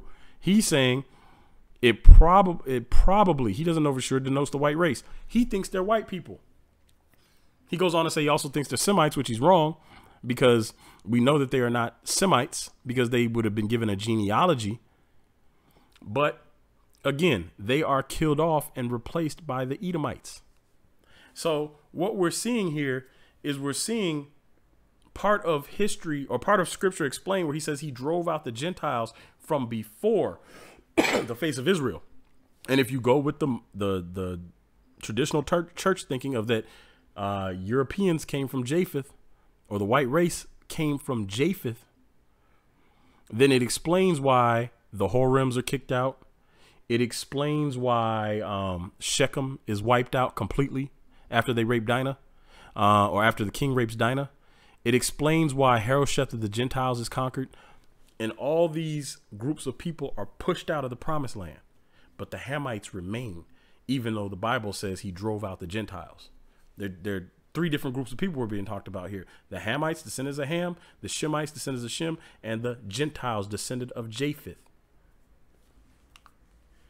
So let's talk about the end of the Horims. And this is Deuteronomy 2. And we see this right here. Right here, Deuteronomy 2:22, as he did to the children of Esau, which dwelt in Seir, when he destroyed the Horims from before them, and they succeeded them and dwelt in their stead even unto this day. So, what's interesting about this in Deuteronomy 2:22, we're going to skip all this stuff. We see the names again. We're going to see names of the giants, the Ammonites, not the Ammonites, the Zamzumims, the Anakims. But notice what he says about. We'll start at verse 21. We'll read this again. A people great and many and tall as the Anakims, that's reference to the Zamzumims, but the Lord destroyed them before them, and they succeeded them and dwelt in their stead. He's talking about Israel. Said, as he did to the children of Esau, which dwelt in Seir, when he destroyed the Horims from before them, and they succeeded them and dwelt in their stead even unto this day. So the Horims were destroyed from before Esau. Why is the Lord helping Esau to get rid of the Horims? Because he wanted Japheth out of that land. That is not Japheth's land. He drove Japheth out of that land. He did not drive out the Hamites or the Semites. He drove out Japheth. Japheth is not supposed to be in Israel. That is not their land. That was the land of Ham. We're going to come back to that later on. So the Amorites. The Amorites are giants. we see here that what we saw in Genesis where, well, actually right here is all in the same verse. So right here, they come down and they kill the Amorites. Let's see. Did I get it all up here? And what the hell is our slime pits? Okay, here we go right here. This is where we're going to pick up at. So after they come and slaughter these people, here we go right here.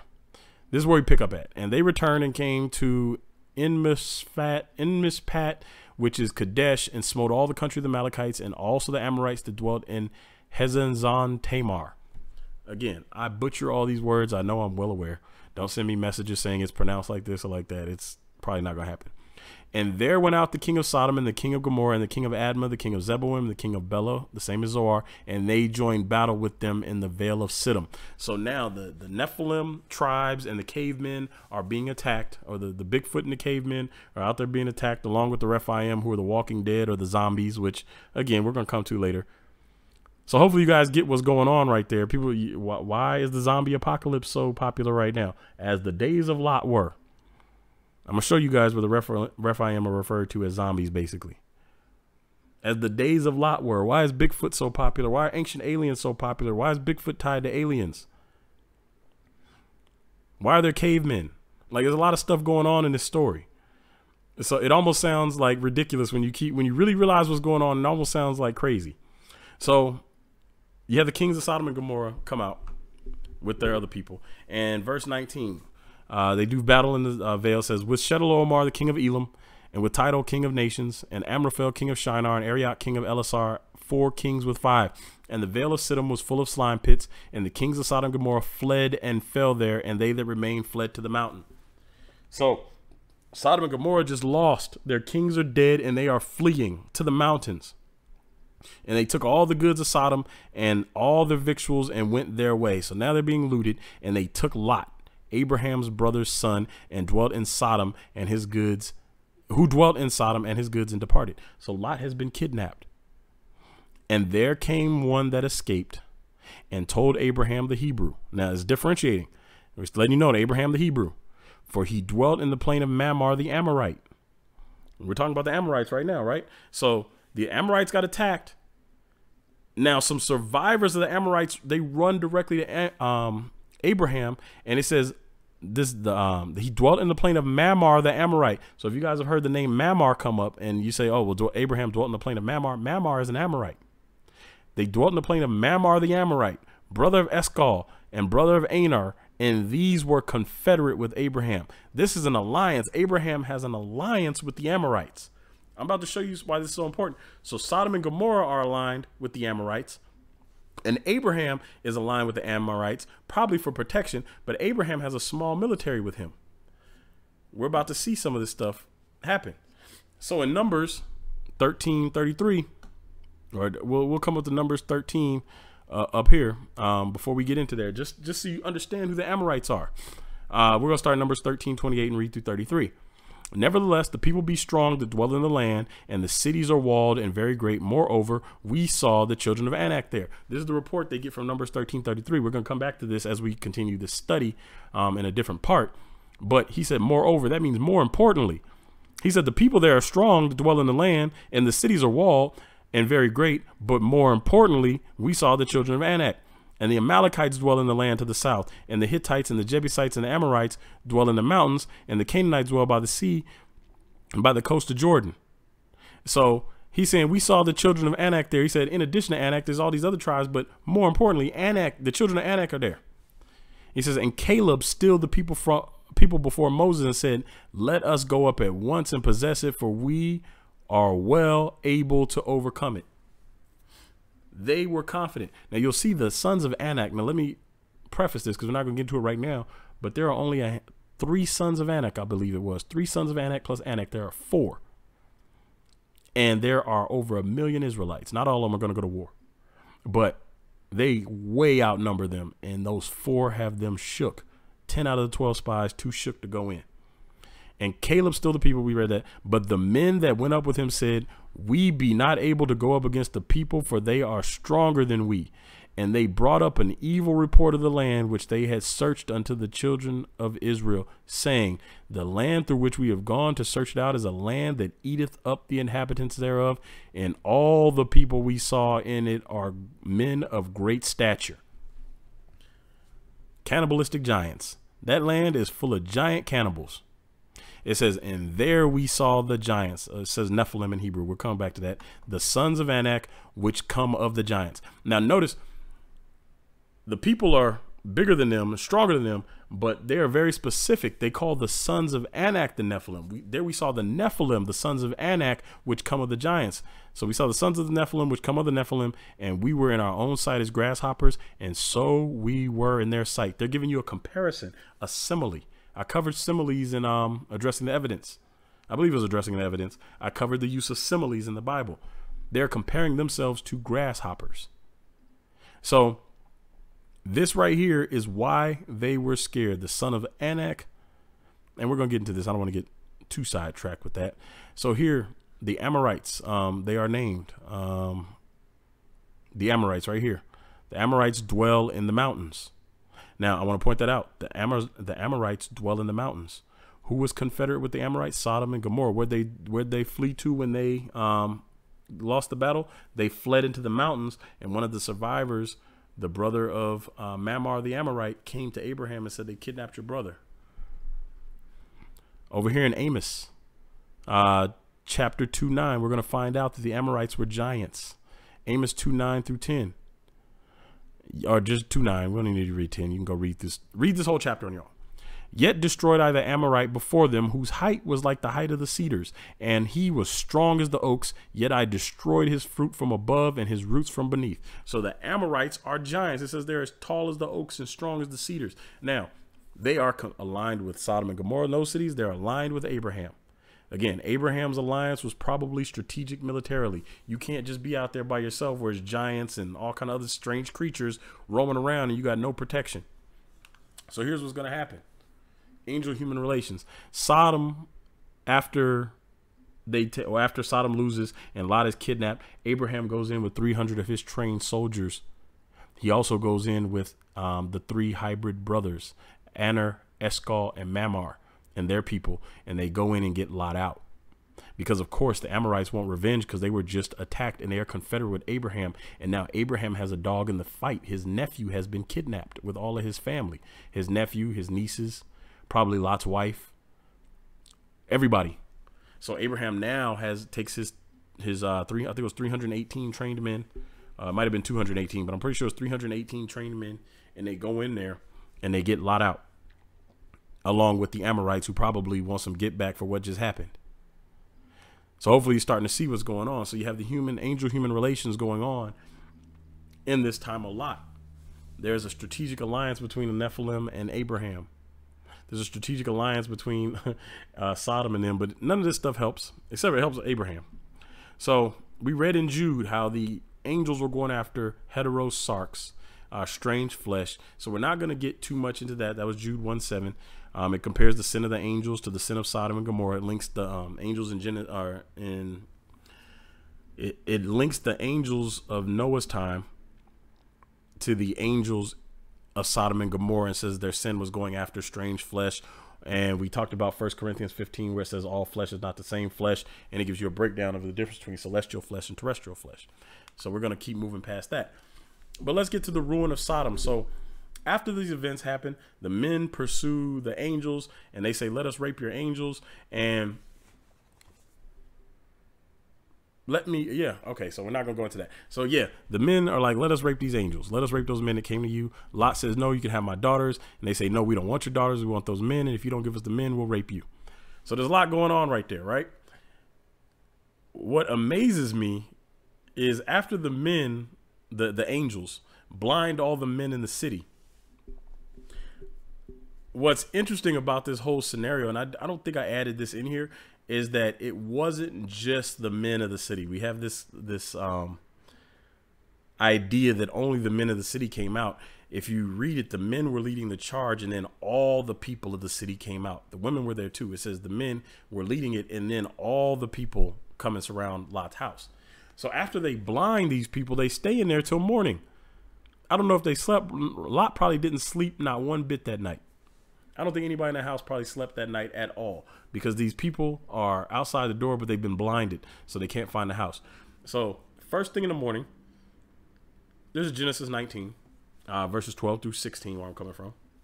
First thing in the morning, I'm going to read this here. The angels it says, and the men said unto Lot, hast thou here any besides probably thy son-in-law and thy sons and thy daughters, and whatsoever thou hast in this city, bring them out of this place. For we will destroy this place, because the cry of them is waxing great before the face of the Lord, and the Lord hath sent us to destroy it.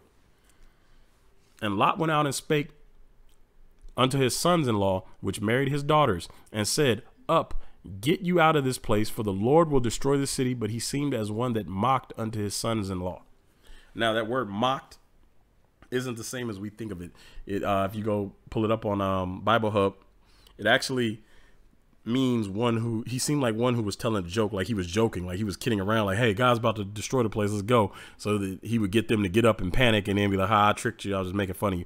That type of joke. So they didn't want to fall for it. So they ignored his warning.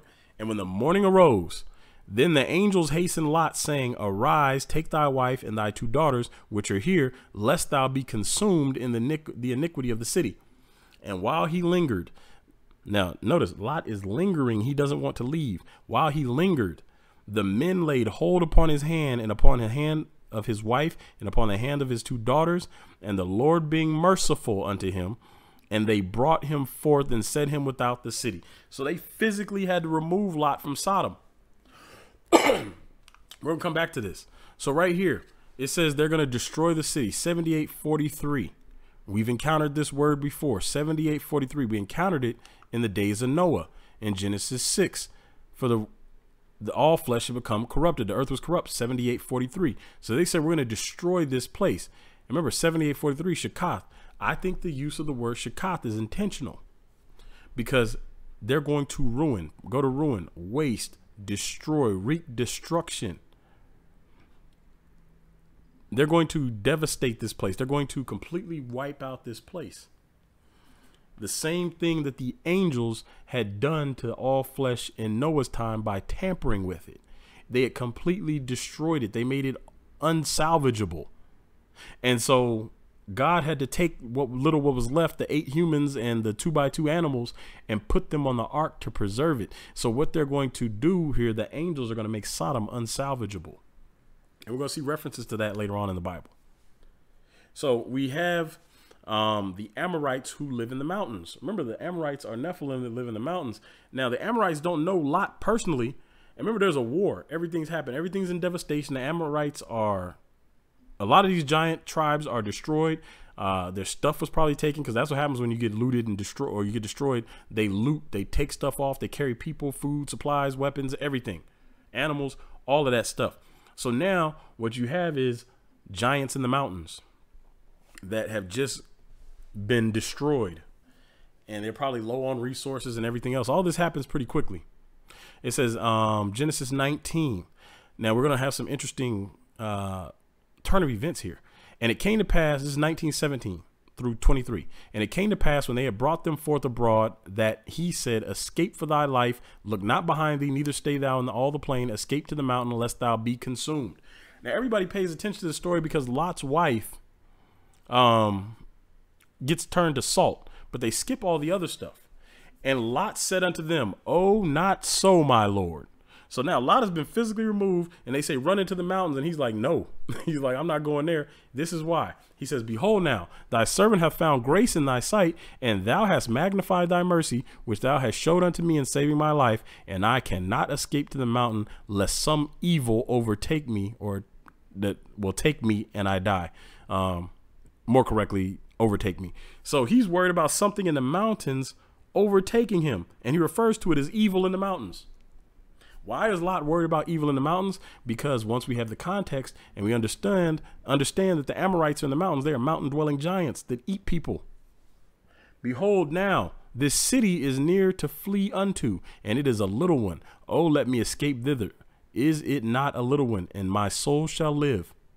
And he said unto him, see, I have accepted thee concerning this thing also, that I will not overthrow this city for the which thou hast spoken. So wait, there's a city that was going to be overthrown, and Lot said, hey, let me go there. And he said, I won't destroy it because you are going there. Haste thee, escape thither, for I cannot do anything till thou become thither. Therefore the name of the city was called Zoar, and the sun was risen upon the earth when Lot entered into Zoar. Remember, the angel snatched him out in the morning, and Lot made it to Zoar by the time the sun was up, probably midday. And remember, the destruction of Sodom rained down in a day. So let's keep going. Now, then the Lord rained upon Sodom and Gomorrah brimstone and fire from the Lord out of heaven. And he overthrew those cities and all the plain and all the inhabitants of the cities and that which grew upon the ground. So he's utterly destroying the city. But his wife looked back, Lot, from behind him, and she became a pillar of salt. And Abraham got up early in the morning to the place where he stood before the Lord. And he looked toward Sodom and Gomorrah and toward all the land of the plain and beheld. And lo, the smoke of the country went up as the smoke of a furnace. So Abraham got up first thing in the morning to see if the city's still there. He sees smoke. Remember, him and Lot split ways. And he looked towards Sodom and Gomorrah and toward the land of the plain, beheld, lo, smoke of the country went up as smoke of a furnace. And it came to pass when God destroyed the cities of the plain that God remembered Abraham and sent Lot out of the midst of the overthrow when he overthrew the cities in which Lot dwelt. Remember, Abraham, when he's asking if God would spare the cities, he talked God down from 50 to 10. God was going to spare these people, and they weren't Israelites. He was going to spare these people. That he went from 50 to 10. He said, I'll spare it if it's 10. He doesn't find 10. Not once did Abraham ask for Lot to be spared. But what happened? It said God remembered Abraham and sent Lot out of the midst of the overthrow. Abraham did not once mention his nephew. It says, and Lot went up out of Zoar. Now notice this. Lot went up out of Zoar and dwelt in the mountain. He didn't want to go to the mountains because he thought someone evil would overtake him. Then he saw the destruction of the cities. He said, you know what? I'm probably safer in the mountains than in this city. Because he saw what God did to the cities and nothing survived. So Lot decided, when at first he didn't want to take his chances in the mountain because something evil was up there. He said, whatever this is, I'd rather deal with the evil that's going on in the mountains than to be in this city when God gets ready to overthrow it, because he might not come get me out again. That's probably his line of thinking. I don't know that for sure, but he's probably thinking God might not come get me out again. So let me get out of the city and get to the mountains. I'll take my chances with the giant man-eating Nephilim. It says, and Lot went up to Zoar and dwelt in the mountain, and his 2 daughters with him, for he feared to dwell in Zoar, and he dwelt in a cave, he and his 2 daughters. So he went and lived in a cave in a mountain versus living in the city. What does God tell us to do regarding Babylon? Come out of her, my people. What did Lot do? He got out of the city and he ran to the cave. So we're going to see a lot of connections. I'm trying not to get too deep in this stuff, get ahead of myself. So some of this stuff might be a stretch that I'm about to show you. And again, chew the meat, spit out the bones. Might be a stretch. But I'm going to show you what I see anyway. And hopefully, the reason I show you guys this stuff is so hopefully somebody will take this research and not just stop at it, but go do some digging and take it further than I have done it. I feel like it's kind of like passing the baton in a marathon race, because I picked up a lot of the stuff from where Chuck Missler left off, and I feel like I'm taking a lot further than some of the places he went with it. So now I'm hoping somebody will take my research and then go even further than that and then share it so we can start putting all this stuff together. So let's talk about mental health. Most of you recognize Charlemagne the God. He talks about mental health. He has his book out, Shook One. It's about mental health. But why does mental health seem to be so popular? And again, it might be a stretch, but I'm going to show you some things that I think point to why the mental health situation is so popular right now, because it's connected to the days of Lot. Look what happened to Lot. He meets angels. When we see people meet angels in the Bible, they are traumatized to the point that they can't stand up. They lose the ability to stand. This is how shook they get. And you see this throughout the Bible. It's consistent. They get scared. The people of the city wanted to rape his guest.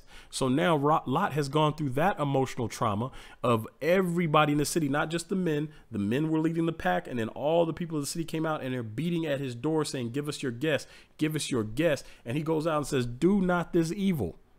He says, don't do this. So they get mad at him, and he offers his 2 daughters.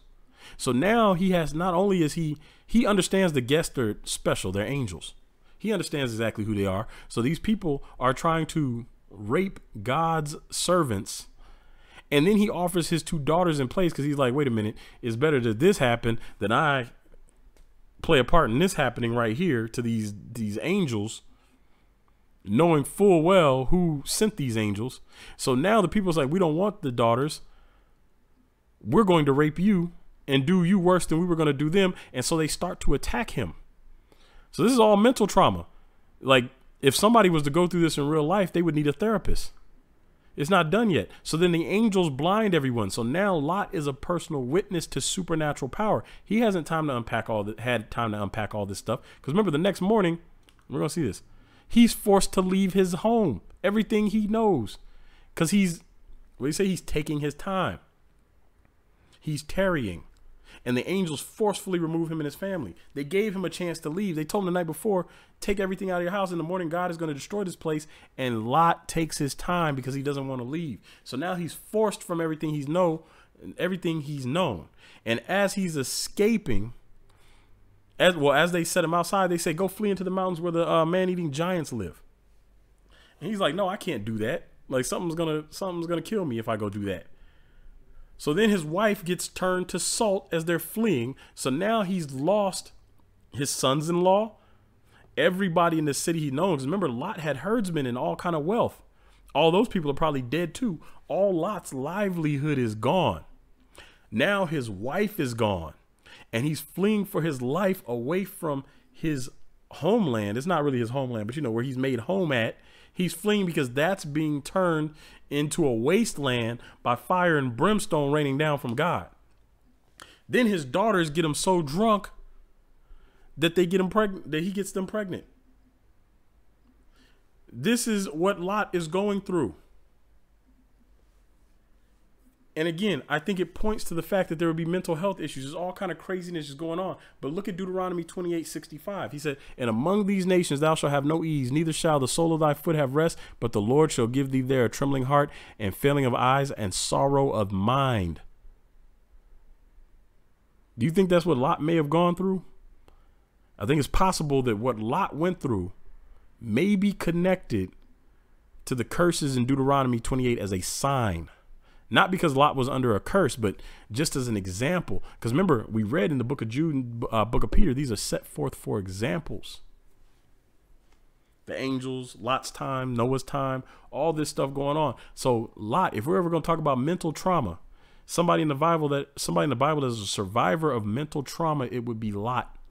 Out of all people, as we can see, Lot went through more than almost anybody mentally.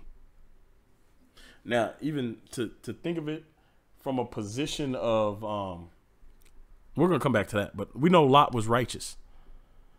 And we're going to see right here, Lot was righteous. Lot in mental health. So Lot is kind of like Job in a sense, but all this stuff happened to Lot in a single day. We get right here, 2 Peter 2:4-9.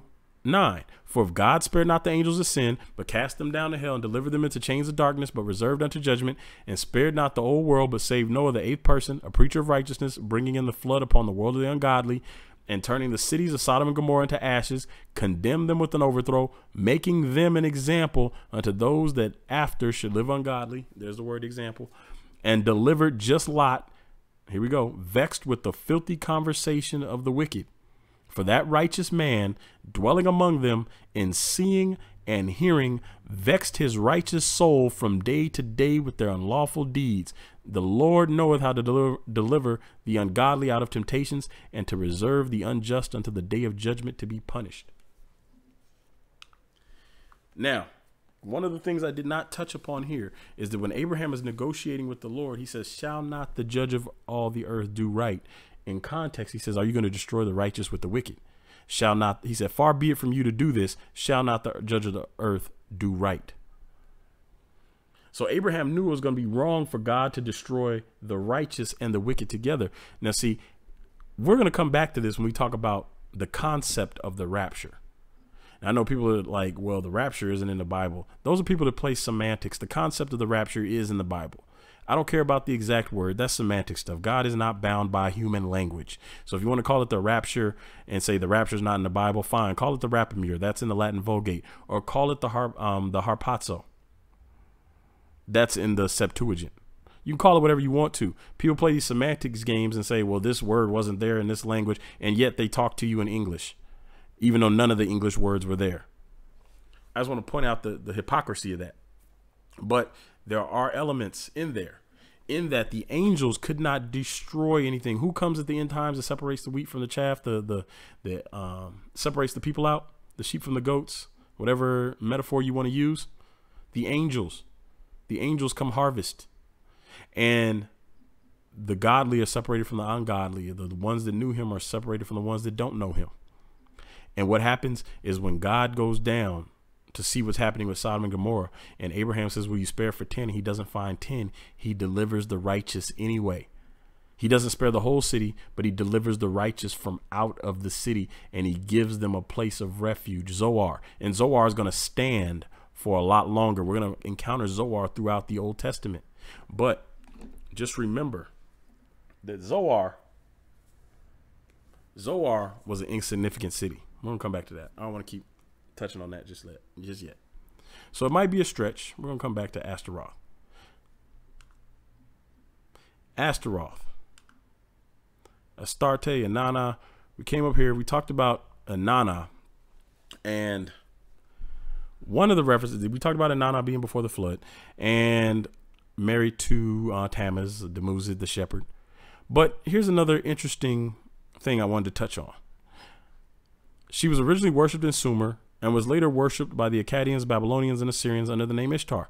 She was known as the Queen of Heaven and was the patron goddess of the Inanna temple in the city of Uruk, or Iraq, which was her main cult center. She was associated with the planet Venus, and her most prominent symbols included the lion and the 8-pointed star. Her husband was the god Dumuzi, later known as Tammuz.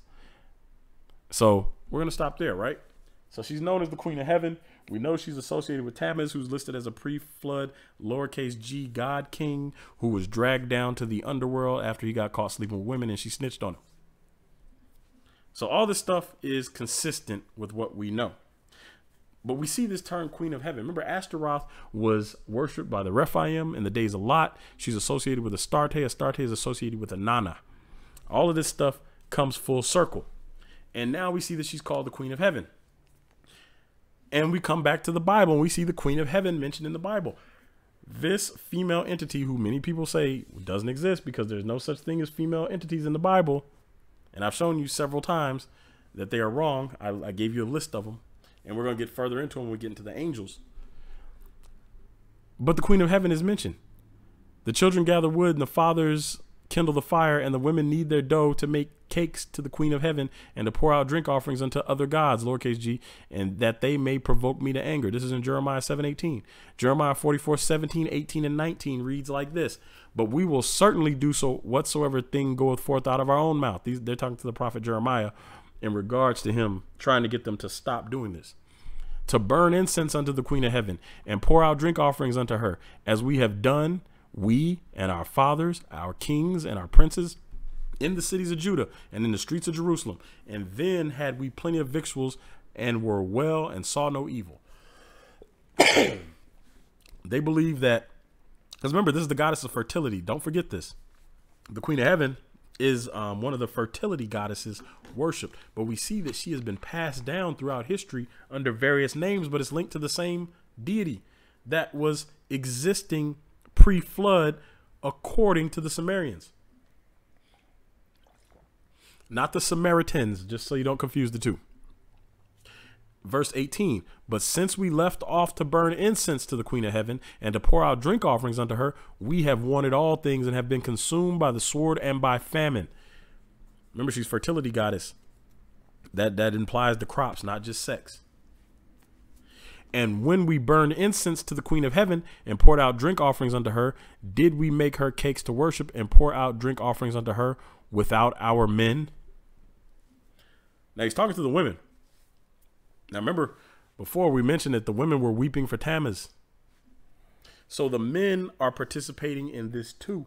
the worship of the Queen of Heaven. Now, there's a reason I'm mentioning this, because this is who the giants were worshiping in the time of Lot. Didn't Christ say, likewise, as the days of Lot were? His coming is going to be like that. So you Google Queen of Heaven, and what do you get? Queen of Heaven is a title given to Mary, mother of Jesus, by Christians, mainly of the Catholic Church, and to a lesser extent in Anglicanism and Lutheranism and Eastern Orthodoxy. Interesting that we come into a time where there are a large group of people still worshiping Mary as the Queen of Heaven. And we see the Queen of Heaven is linked to the days of Lot. I personally don't believe any of this stuff is coincidence. I believe that all of this stuff is specifically and strategically placed in the Bible for us to go looking for it. And yet we've had different control systems put in place. I don't believe that all of this stuff is conspiracy to hide it from us. I believe that a lot of stuff people just say, don't do it, and we don't do it. People say, don't look outside the Bible. Don't look in any other books. Don't use these books. Don't look at the history. This is mythology. Don't believe this. This is fake. They lied. They're worshiping idols. We get all these reasons not to look. And then when we go looking, we start finding interesting stuff that clarifies things in the Bible that don't make sense. So now we have a whole bunch of stuff that's tied together. So now we're going to come back to something else. Let's talk about the insignificance. Salvation by grace.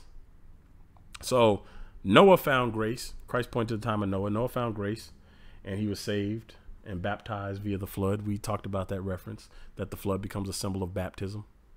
And so now we have another situation of somebody being saved by grace, not just 3 people, but a bunch of people. So right here in the story of Sodom and Gomorrah, how it begins, listen to what he says about Abraham. It says, Genesis 18:20. It says, and the Lord said, because the cry of Sodom and Gomorrah is great, and because their sin is very grievous, I will go down now and see whether they have done altogether according to the cry of it, which is come unto me, and if not, I will know. It's interesting that God comes down to personally see what's going on. We find this in Genesis chapter, was it 11, the Tower of Babel? When he goes down to see what's going on with mankind. He doesn't just sit where he is and cast judgment. He said, let me go down and see this in person for myself so I can know what's going on. Because remember, he's the judge of all the earth. And if he's a righteous judge, he's going to come judge righteously. Because it said the cry of it. So he heard what was going on. He's not going on hearsay. So now he wants to come be an eyewitness. By the mouth of 2 or 3 things shall a matter be established. How many come to Abraham? We're going to see 3. And then we're going to see 2 to go on to Sodom. It says, I will go down now and see whether they have done altogether according to the cry of it, which is come unto me. And if not, I will know. And the men turned their faces from thence and went towards Sodom. But Abraham stood yet before the Lord. So the Lord stays with Abraham. The other 2, the angels, go on towards Sodom. And we're going to see a sundown happens at Sodom. We're not going to see, but sundown happened at Sodom because Lot was waiting for them. He said, don't tarry in the streets all night. So this journey is going to take them almost a full day to get from where Abraham is to Sodom, to get to Lot. It says the men turned their faces and from thence and went towards Sodom, but Abraham stood yet before the Lord. And Abraham drew near and said, wilt thou also destroy the righteous with the wicked? This is an important question. Peradventure there be 50 righteous within the city. Wilt thou also destroy and not spare the place for the 50 righteous that are therein? That be far from thee to do after this manner.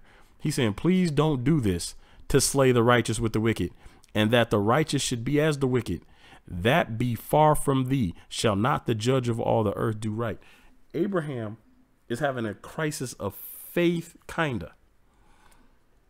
Because he understands that God is the righteous judge. And he's like, wait a minute, if you're righteous, how can you go destroy all these people if there's still righteous people there? Why are you going to destroy them with the wicked? And he's saying, will you spare the whole city? Abraham wants the whole city to be spared. He probably understands that he does understand that his nephew's there. Not probably. He understands his nephew's there. But he doesn't ask specifically about his nephew. He asks about the city. And he says, and the Lord said, if I find in Sodom 50 righteous within the city, then I will spare all the place for their sakes. This is important because Abraham talks him down to 10 people. And people say, well, God destroyed Sodom because of homosexuality.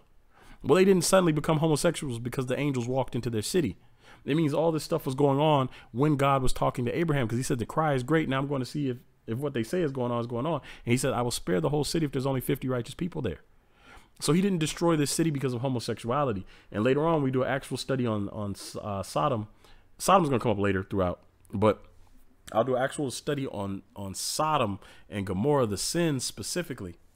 We're going to see, actually, matter of fact, I'm going to kick off part 3 with the sins of Sodom and Gomorrah. But we're going to see that the sins listed, while they include homosexuality, they include a whole lot of other stuff that is more common. Way more common, that a lot more people do, and yet they don't name that as one of the reasons why Sodom is destroyed. And as I pointed out before, they don't name the reason of humans going after angelic flesh as a reason. But God allows Abraham to talk him down to 10. And not only that, Abraham controls the whole conversation. If you pay attention to the whole conversation in Genesis 18, Abraham is the one who keeps changing the terms. And God says, okay, I'll spare it. I'll spare it. I'll spare it, until he gets down to 10. But when he goes in there, he doesn't find 10. He finds Lot and his 2 daughters. Because remember, the wife gets turned to salt. So she didn't make it. Only Lot and his 2 daughters, 3 people were spared. Out of all these cities, they couldn't find 10 people. 2 Peter. What'd he say? So right here, Abraham gives us some insight. He says, far be it from thee to do after this manner. That be far from thee to do after this manner, to slay the righteous with the wicked, and that the righteous should be as the wicked. That be far from thee. Shall not the judge of all the earth do right? So these are not Israelites, for those that believe in Israelite only salvation. Right here, we see that, and delivered just Lot, vexed with the filthy conversation of the wicked. We know Lot and his daughters. It says, for that righteous man.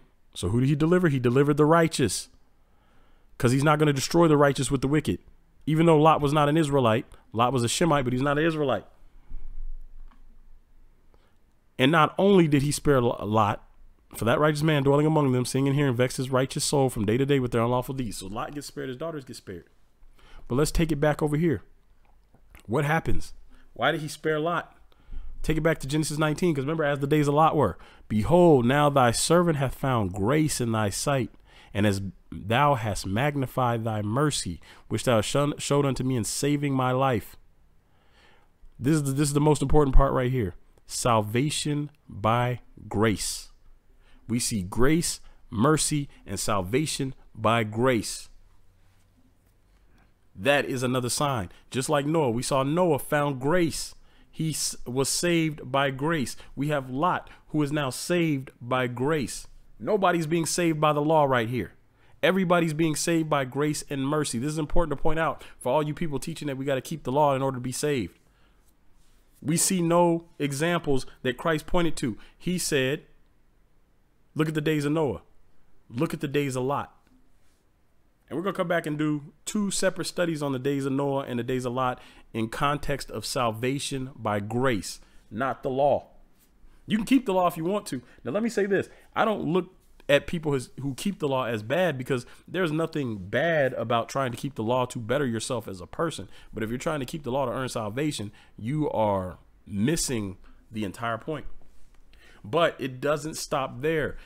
Again, we see salvation by grace, but it isn't just extended to Lot. Because remember, Abraham said, will you spare everybody if you just find 10? He said, yes, I'll spare everybody if I find 10. So Lot, there's 3. Lot and his 2 daughters that escape. 3 people. But what happens? Lot escapes to Zoar.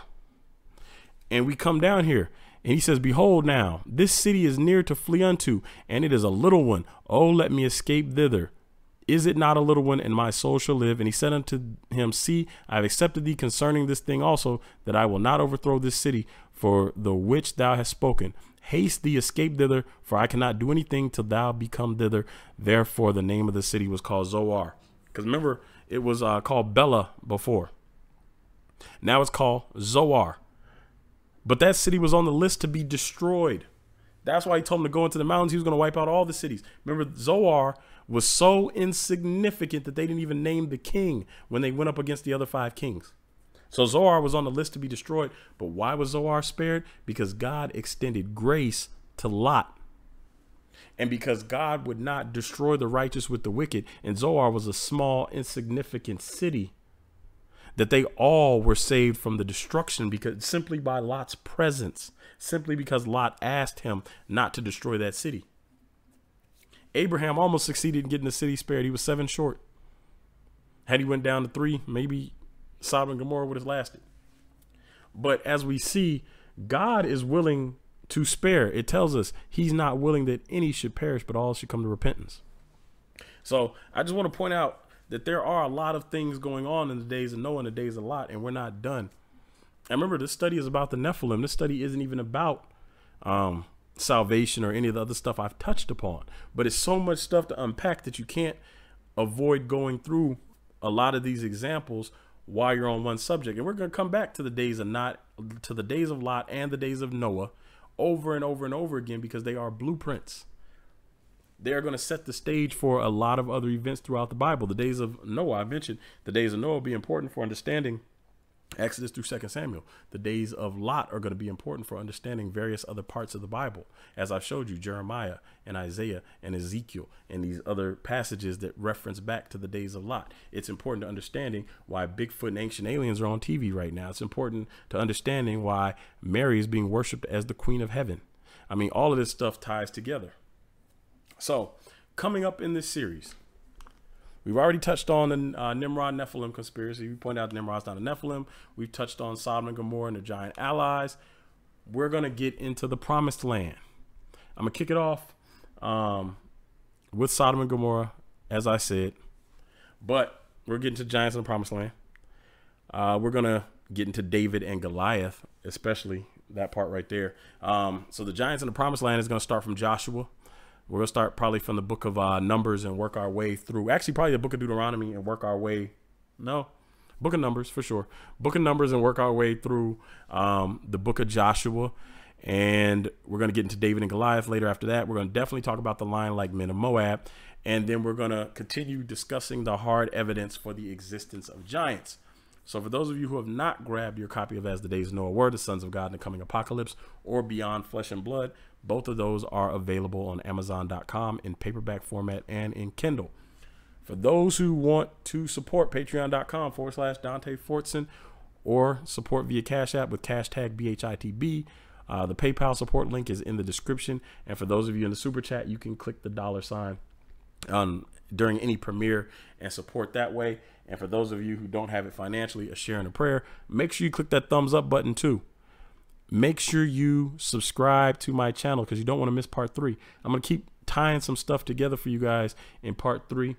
Also click the notification bell. That's important too. If you don't want to miss these when they come out, if you want to participate in the live chats with us during the premiere, make sure you click the notification bell so you don't miss the live chats. Turn on all notifications after you click that bell. Again, make sure you thumbs up. Make sure you share this if you like it. With that said, until next time, I'm out.